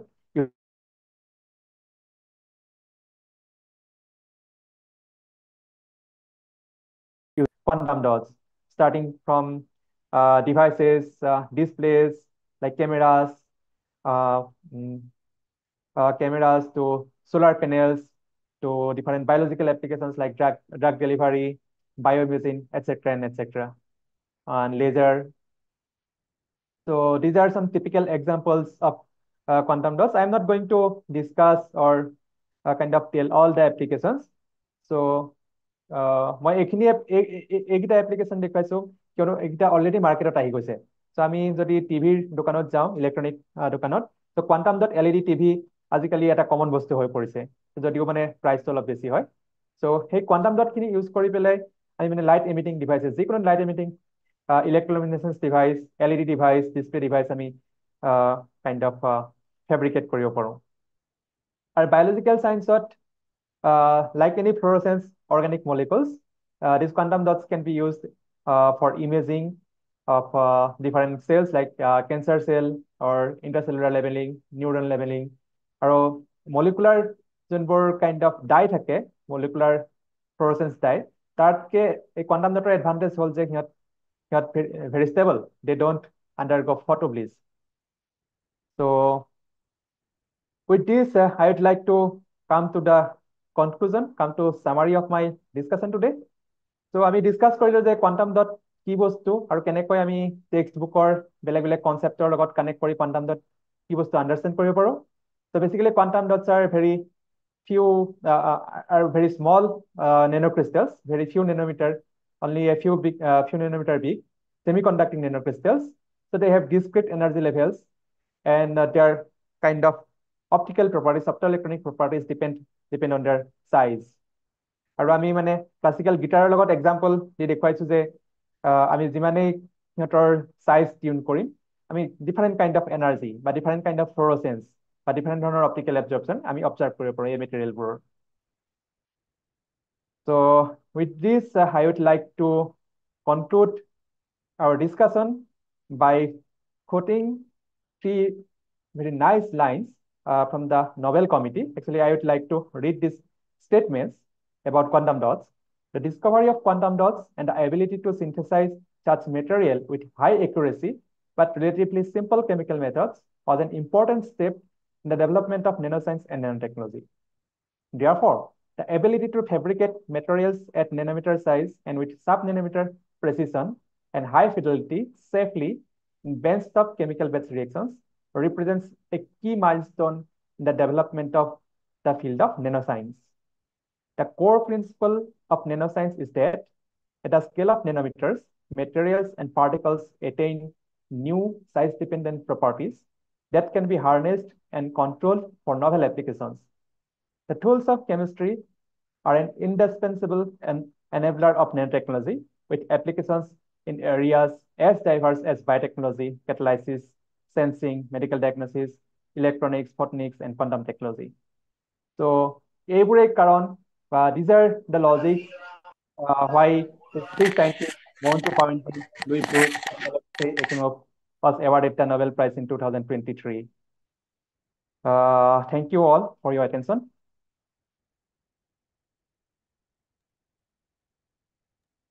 ধন্যবাদ অভিজিত।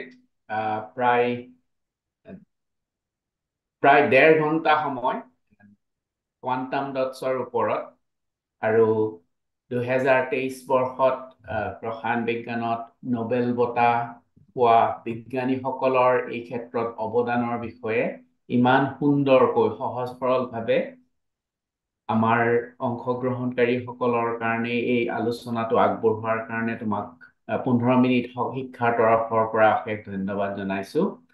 মই বিজ্ঞানৰ ছাত্ৰ নহয়, তথাপিও মই অকমান কিবা কিবি ধৰিব পাৰিছো, গতিকে ভাবিছো তোমাৰ এই প্ৰেজেন্টেশনটো খুবেই এই আলোচনাটো খুবেই মনোগ্ৰাহী হৈছে আৰু যিসকল ছাত্ৰ ছাত্ৰী ইয়াত উপস্থিত আছে ভৱিষ্যতে হয়তো তেওঁলোকে কোৱান্টাম ডটছৰ বিষয়ে বা কোৱান্টাম ডটছৰ ওপৰত বা এই ৰসায়ন বিজ্ঞানত তেওঁলোকে বা নেনো সায়েন্সত তেওঁলোকে গৱেষণা কৰিব বা পঢ়া-শুনা কৰিব, তেওঁলোকৰ কাৰণে এইটো এটা ইমান সুন্দৰ কম্প্ৰিহেনসিভ এটা আলোচনা হৈছে বুলি মই ভাবিছো যে তেওঁলোক নিশ্চয়কৈ উপকৃত হ'ব। আৰু আমাৰ যেহেতু এই বক্তৃতাটো বা আলোচনাটো বাণীবদ্ধ হৈ আছে, গতিকে তেওঁলোকে পিছত আকৌ হয়তো শুনিব পাৰিব বা শুনিবৰ আগ্ৰহ কৰিব। গতিকে তোমাক পুনৰ ধন্যবাদ জনাইছো 15 মিনিট শিক্ষাৰ তৰফৰ পৰা আৰু অংশগ্ৰহণকাৰীসকলৰ তৰফৰ পৰা। আমাৰ এই নোবেল বঁটা সিৰিজ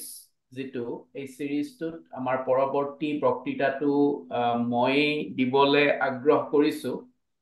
আৰু এই আলোচনাটো হ'ব ইকনমিক্সৰ নোবেল বঁটাৰ ওপৰত। ইকনমিক্সৰ নোবেল বঁটাৰ ওপৰত মই এটা বক্তৃতা দিম মাৰ্চৰ 24 তাৰিখে। মাৰ্চৰ 24 তাৰিখে। আসলতে ইকনমিক্সৰ নোবেল বঁটাটো নোবেল বঁটা নহয়, এইটো নোবেল স্মাৰক বঁটা। সেই বিষয়ে মই কিছু কথা কম, কাৰণ এইটো আৰম্ভ হৈছিল বহুত পিছত। 1968 চনতহে আসলতে অৰ্থনীতিৰ বা অৰ্থবিজ্ঞানৰ যেটো নোবেল স্মাৰক বঁটা সেইটো আৰম্ভ হৈছিল। সেই সম্পৰ্কে কিছু কথা কম। এইবাৰৰ 2023 চনৰ নোবেল স্মাৰক বঁটা লাভ কৰা অৰ্থনীতিবিদগৰাকীৰ কথা কম, তেখেতৰ বিষয়ৰ সম্পৰ্কে আলোচনা কৰিম আৰু তাৰ লগতে নোবেল অৰ্থবিজ্ঞানৰ নোবেল বঁটা সম্পৰ্কে কিছুমান অলপ ৰসাল ঘটনাও মই ক'বলৈ চেষ্টা কৰিম। আশা ৰাখিছো যে আমাৰ অংশগ্ৰহণকাৰীসকল ইয়াত উপস্থিত থকা বিভিন্ন মহাবিদ্যালয়ৰ শিক্ষক অধ্যক্ষসকলক অনুৰোধ কৰিছো তেখেতসকলে যাতে তেখেতসকলৰ ছাত্ৰ-ছাত্ৰীসকলক এই বিষয়ে অৱগত কৰে আৰু যোগদান কৰি আমাৰ যিটো প্ৰয়াস সেই প্ৰয়াসটোক সাফল্যমণ্ডিত কৰাত সহায় কৰে অংশগ্ৰহণকাৰীসকললৈ আমি ধন্যবাদ জ্ঞাপন কৰিছো আৰু আজিৰ যিটো আলোচনা এই আলোচনা সম্পৰ্কত যিসকল আমাৰ তিনিওটা প্লেটফৰ্মতে উপস্থিত আছে মই দেখিছো যে আজি ইউটিউব আৰু ফেচবুকতো যথেষ্ট সংখ্যক লোক উপস্থিত আছিল গতিকে কোৱান্টাম ডটছ 2023 বৰ্ষৰ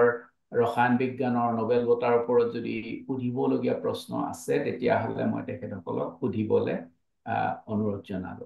ধন্যবাদ অভিজিত আকৌ এবাৰ ধন্যবাদ জনাইছো তোমাৰ ইমান সুন্দৰ ধন্যবাদ ধন্যবাদ হিৰণ্যদা আচলতে যথেষ্ট টাইম ল'লে মই মানে 45 মিনিটৰ কাৰণে ভাবিছিলো কিন্তু কথাখিনি কৈ থাকোঁতে আচলতে বহুত ভিতৰত সোমাই যোৱা গ'ল সেইকাৰণে মানে অলপ দীঘলীয়া হৈ গ'ল সেইকাৰণে নাই অলপ তোমাৰ দুখিত পেশনটো ওলাই পৰিছে সেইটো কথা আৰু আচলতে একো আমনি লগাও নাই একো হোৱা নাই ইমান ধুনীয়াকে তুমি অসমীয়াতে কথাখিনি ইমান ধুনীয়াকে বুজাই দিছা বোধ হয় আমাৰ ইয়াত উপস্থিত আছে ডক্টৰ বুলজিৎ বুঢ়াগোহাঁই তেখেতে ইতিমধ্যে এটা মন্তব্য দিছে যে অসমীয়াত ইমান সুন্দৰকৈ কোৱান্টাম ডটছৰ কথাটো বুজাই দিয়াৰ কাৰণে মানে তুমি সঁচাকে ধন্যবাদৰ পাত্ৰ আৰু এইটো যিহেতু থাকি যাব বক্তৃতাটো গতিকে মই ভাবিছো যে ইয়াৰ দ্বাৰা ছাত্ৰ-ছাত্ৰীসকল বহুতেই উপকৃত হ'ব ৰিফাত তেখেতৰ এটা প্ৰশ্ন আছে বুলজিৎ বুঢ়াগোহাঁই আপুনি নিজে সুধি দিব নেকি বাৰু প্ৰশ্নটো আপোনাক আনমিউট কৰি দিছো প্ৰথমতে অভিজিতক ধন্যবাদ জনাইছো মোৰ প্ৰশ্নটো হ'ল মানে আমাৰ অসমৰ উচ্চ শিক্ষা অনুষ্ঠানবোৰত এই কোৱান্টাম ডটৰ ওপৰত কিবা গৱেষণা চলি আছে নি বাৰু এতিয়া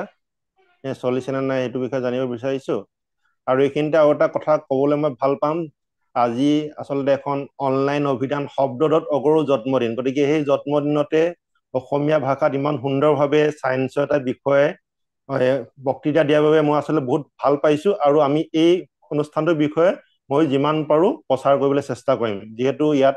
বহুতো হয়তো ছাত্ৰ-ছাত্ৰীয়ে হয়তো জ্ঞাত নাছিলে বা গম পোৱা নাই গতিকে যিহেতু ৰেকৰ্ডিং কৰা আছে গতিকে এনেকুৱা অনুষ্ঠানবিলাক আমি আচলতে যিমান পাৰো ছাত্ৰ-ছাত্ৰীয়ে মানে বিলাই দিবলৈ লাগে বুলি মই ভাবো ধন্যবাদ ধন্যবাদ বুলজিৎ দা আচলতে মই চেষ্টা কৰিছো যিমান পাৰো অসমীয়াতে বুজাবৰ কাৰণে কিন্তু কেতিয়াবা কিছুমান কথা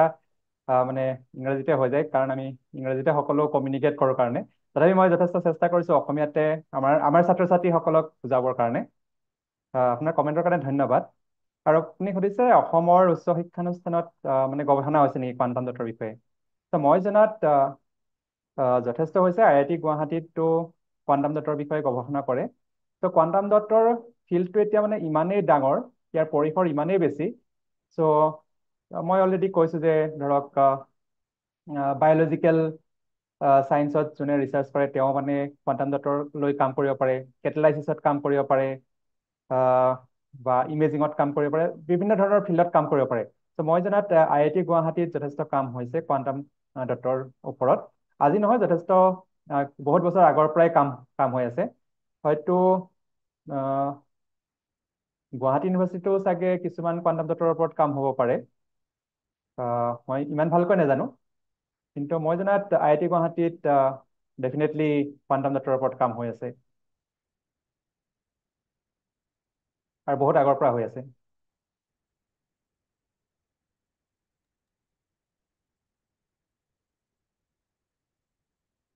ধন্যবাদ অভিজিৎ হিৰণ্যদা মই দেখা নাই প্ৰশ্ন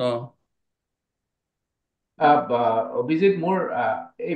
অসমত ক'ত কাম হৈ আছে বুলি কওঁতে মোৰ যদি ঠিক মনত আছে কাৰণ আমাৰ এই মঞ্চত তেখেতো আহিছিল শান্তিস্বৰূপ ভাটনাগৰ বঁটাপ্ৰাপ্ত বিজ্ঞানী ডক্টৰ বিনয় শইকীয়াও তেখেতেও কোৱান্টাম ডটছৰ লগত ৰিলেটেড কিবা কাম কৰে নেকি তুমি জানা নেকি মানে তেখেতে বোধহয় যিটো প্ৰেজেন্টেশ্যন দিছিলে তাত তেখেতে কিবা কোৱান্টাম ডটছৰ কথা হয় কৈছিলে হয় হয় হয় মোৰ মনত পৰিছে চ' তেখেতে আচলতে কাৰ্বন কোৱান্টাম ডটৰ ওপৰত কাম কৰিছে চ' আচলতে কাৰ্বন কোৱান্টাম ডটটো এটা নতুন বস্তু নতুন মানে অলপ নতুন কনচেপ্ট বুলি ক'ব পাৰে চ' এই যে কোৱান্টাম ডটৰ ধৰক নোবেল প্ৰাইজটো পালে বা কোৱান্টাম ডটৰ যিমানখিনি ডেছক্ৰিপশ্যন কৰিলোঁ সেইখিনি আচলতে ইনঅৰ্গেনিক ছেমি কণ্ডাক্টৰ বুলি আমি ক'ব পাৰোঁ আৰু ধৰক কাৰ্বন কোৱান্টাম ডট যিখিনি সেইখিনিক মানে মানে এইটো মোৰ ধাৰণা মানে মই ভাবো এনেকে ধৰণে যে যোনখিনি মানে কাৰ্বন কোৱান্টাম ডট বুলি কোৱা হয় সেইখিনি আচলতে মানে বহুত সৰু কাৰ্বন মেটেৰিয়েল কিছুমান ধৰক আমি জানো ফুলাৰিন ৰাইট ফুলাৰিন বা গ্ৰেফিনৰ বিষয়ে আমি জানো তেনেকে ধৰণে মানে এই যে মই কোৱান্টাম কনফাইনমেণ্ট এফেক্টৰ কথা ক'লো কোৱান্টাম কনফাইনমেণ্ট এফেক্টটো আচলতে তেনেকে অৰ্গেনিক বা কাৰ্বন বেছড মলিকুলতো দেখা যায় মানে কোৱান্টাম কনফাইনমেণ্টটো সেই হিচাপে মানে ৰিচেণ্টলি সেই তেনেকুৱা ধৰণৰ কাৰ্বন মেটেৰিয়েল অলপ সৰু বা অলপ ডাঙৰ কৰি পেলাই সেই মেটেৰিয়েলবোৰৰ মানে অপটিকেল প্ৰপাৰ্টি এবজৰ্পশ্যন প্ৰপাৰ্টি বা ফ্লুৰেচেন্স প্ৰপাৰ্টি ভেৰি হোৱাটো মানে এক্সপেৰিমেণ্টেলি দেখুওৱা হৈছে সেইকাৰণে মানে সেই গ্ৰুপ অফ ৰিচাৰ্চাৰে মানে সেইখিনিক কাৰ্বন কোৱান্টাম ডট নাম দিছে কিন্তু আমাৰ নবেল প্ৰাইজৰ ৰিলিভেণ্ট বা ট্ৰেডিশ্যনেল যোনখিনি কোৱান্টাম ডট সেইখিনি kind of inorganic material completely আৰু এটা যদি কোৱান্টাম ডট বুলি কোৱা হয় যে কাৰ্বন কোৱান্টাম ডটৰ ওপৰতো কাম হৈছে আৰু এটা প্ৰশ্ন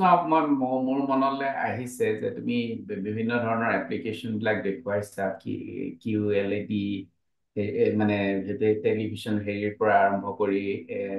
ইমেজিঙত কেনেকে কোৱান্টাম ডটছে এতিয়া আমাৰ মানৱ জীৱনৰ মানে সমস্যাৰ কোনটো সমস্যাত মানে কোৱান্টাম ডটছৰ এটা অতি গুৰুত্বপূৰ্ণ মানে সলিউশন আগবঢ়াব পাৰে বুলি তুমি ভাবা বা সম্ভাৱনাটো ক'ত আটাইতকৈ বেছি মানে মেডিকেল সায়েন্সতে হওক বা ক'ত মানে হ'ব পাৰে বা আমাৰ যিবিলাক বস্তু আমি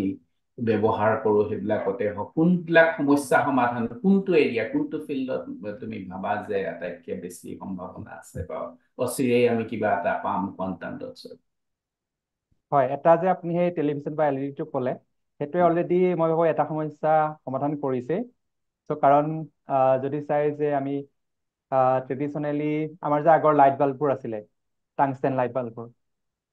আজিকালি আমি টাংষ্টেন লাইট বাল্ব নেদেখো ৰাইট আজিকালি আমি ঘৰত যিমানবোৰ ইউজ কৰোঁ LED লাইট বাল্ব তাতে আমি কোৱান্টাম ডট ইউজ কৰি যথেষ্ট এনাৰ্জিটো ছেভ কৰিব পাৰিছোঁ সেইটো এটা অলৰেডি মই ক'ম যে অলৰেডি এটা ছল্ভ কৰিছে problem kind of saving energy আৰু আনটো কথা হ'ল যে আনটো এটা এৰিয়া যে ছ'লাৰ চেল যে ছ'লাৰ পেনেল যে আছে ছ'লাৰ পেনেল বা ছ'লাৰ চেল ৰিচাৰ্চতো কোৱান্টাম ডটৰ ৰিচাৰ্চ যথেষ্ট হৈ আছে এতিয়া সেইটো আন এটা ডিৰেকশ্যন সেইটো এটা আৰু এটা ডিৰেকশ্যন য'ত মানে আমি মই ক'ম যে এফিচিয়েণ্ট যদি ছ'লাৰ চেল ডেভেলপ কৰিব পৰা যায় কোৱান্টাম ডট দি তেতিয়া এটা কাইণ্ড অফ এনাৰ্জি প্ৰব্লেম এটা ছল্ভ হ'ব যে গ্ল'বেল ৱাৰ্মিঙৰ সেই তেনেকুৱা ধৰণৰ ক'ম সেইখিনি হ'ল ধৰক যদি মানৱ জীৱনৰ লগত জড়িত প্ৰব্লেম বুলি কোৱা যায় সেইখিনি প্ৰব্লেম আৰু যদি আমি আমাৰ মেটেৰিয়েলিষ্টিক হিচাপে চাওঁ বা টেকনলজিকেল প্ৰব্লেম কোৱান্টাম কম্পিউটিং বা ভেৰি ফাষ্ট কমিউনিকেশ্যনতো কোৱান্টাম ডটৰ মানে ইউজ হোৱাৰ মানে যথেষ্ট সম্ভাৱনা আছে কিন্তু সেইখিনি মই ক'ম যে মেটেৰিয়েলিষ্টিক এপ্লিকেশ্যন আৰু বা ছ'লাৰ এনাৰ্জি বা যোনখিনি গ্ল'বেল ৱাৰ্মিঙত হেল্প কৰিব পাৰে সেইখিনি মই ক'ম যে ধৰক মোৰ কাইণ্ড অফ ছ'চিয়েল প্ৰব্লেম হয় মানে হিউমেন ছ'চাইটিয়ে ফেচ কৰা কিছুমান হয় সমস্যা হয় হয় আমাৰ মানৱ সমাজৰ যিবিলাক সমূহীয়া সমস্যাবিলাকৰ ভিতৰত গুৰুত্বপূৰ্ণ সমস্যা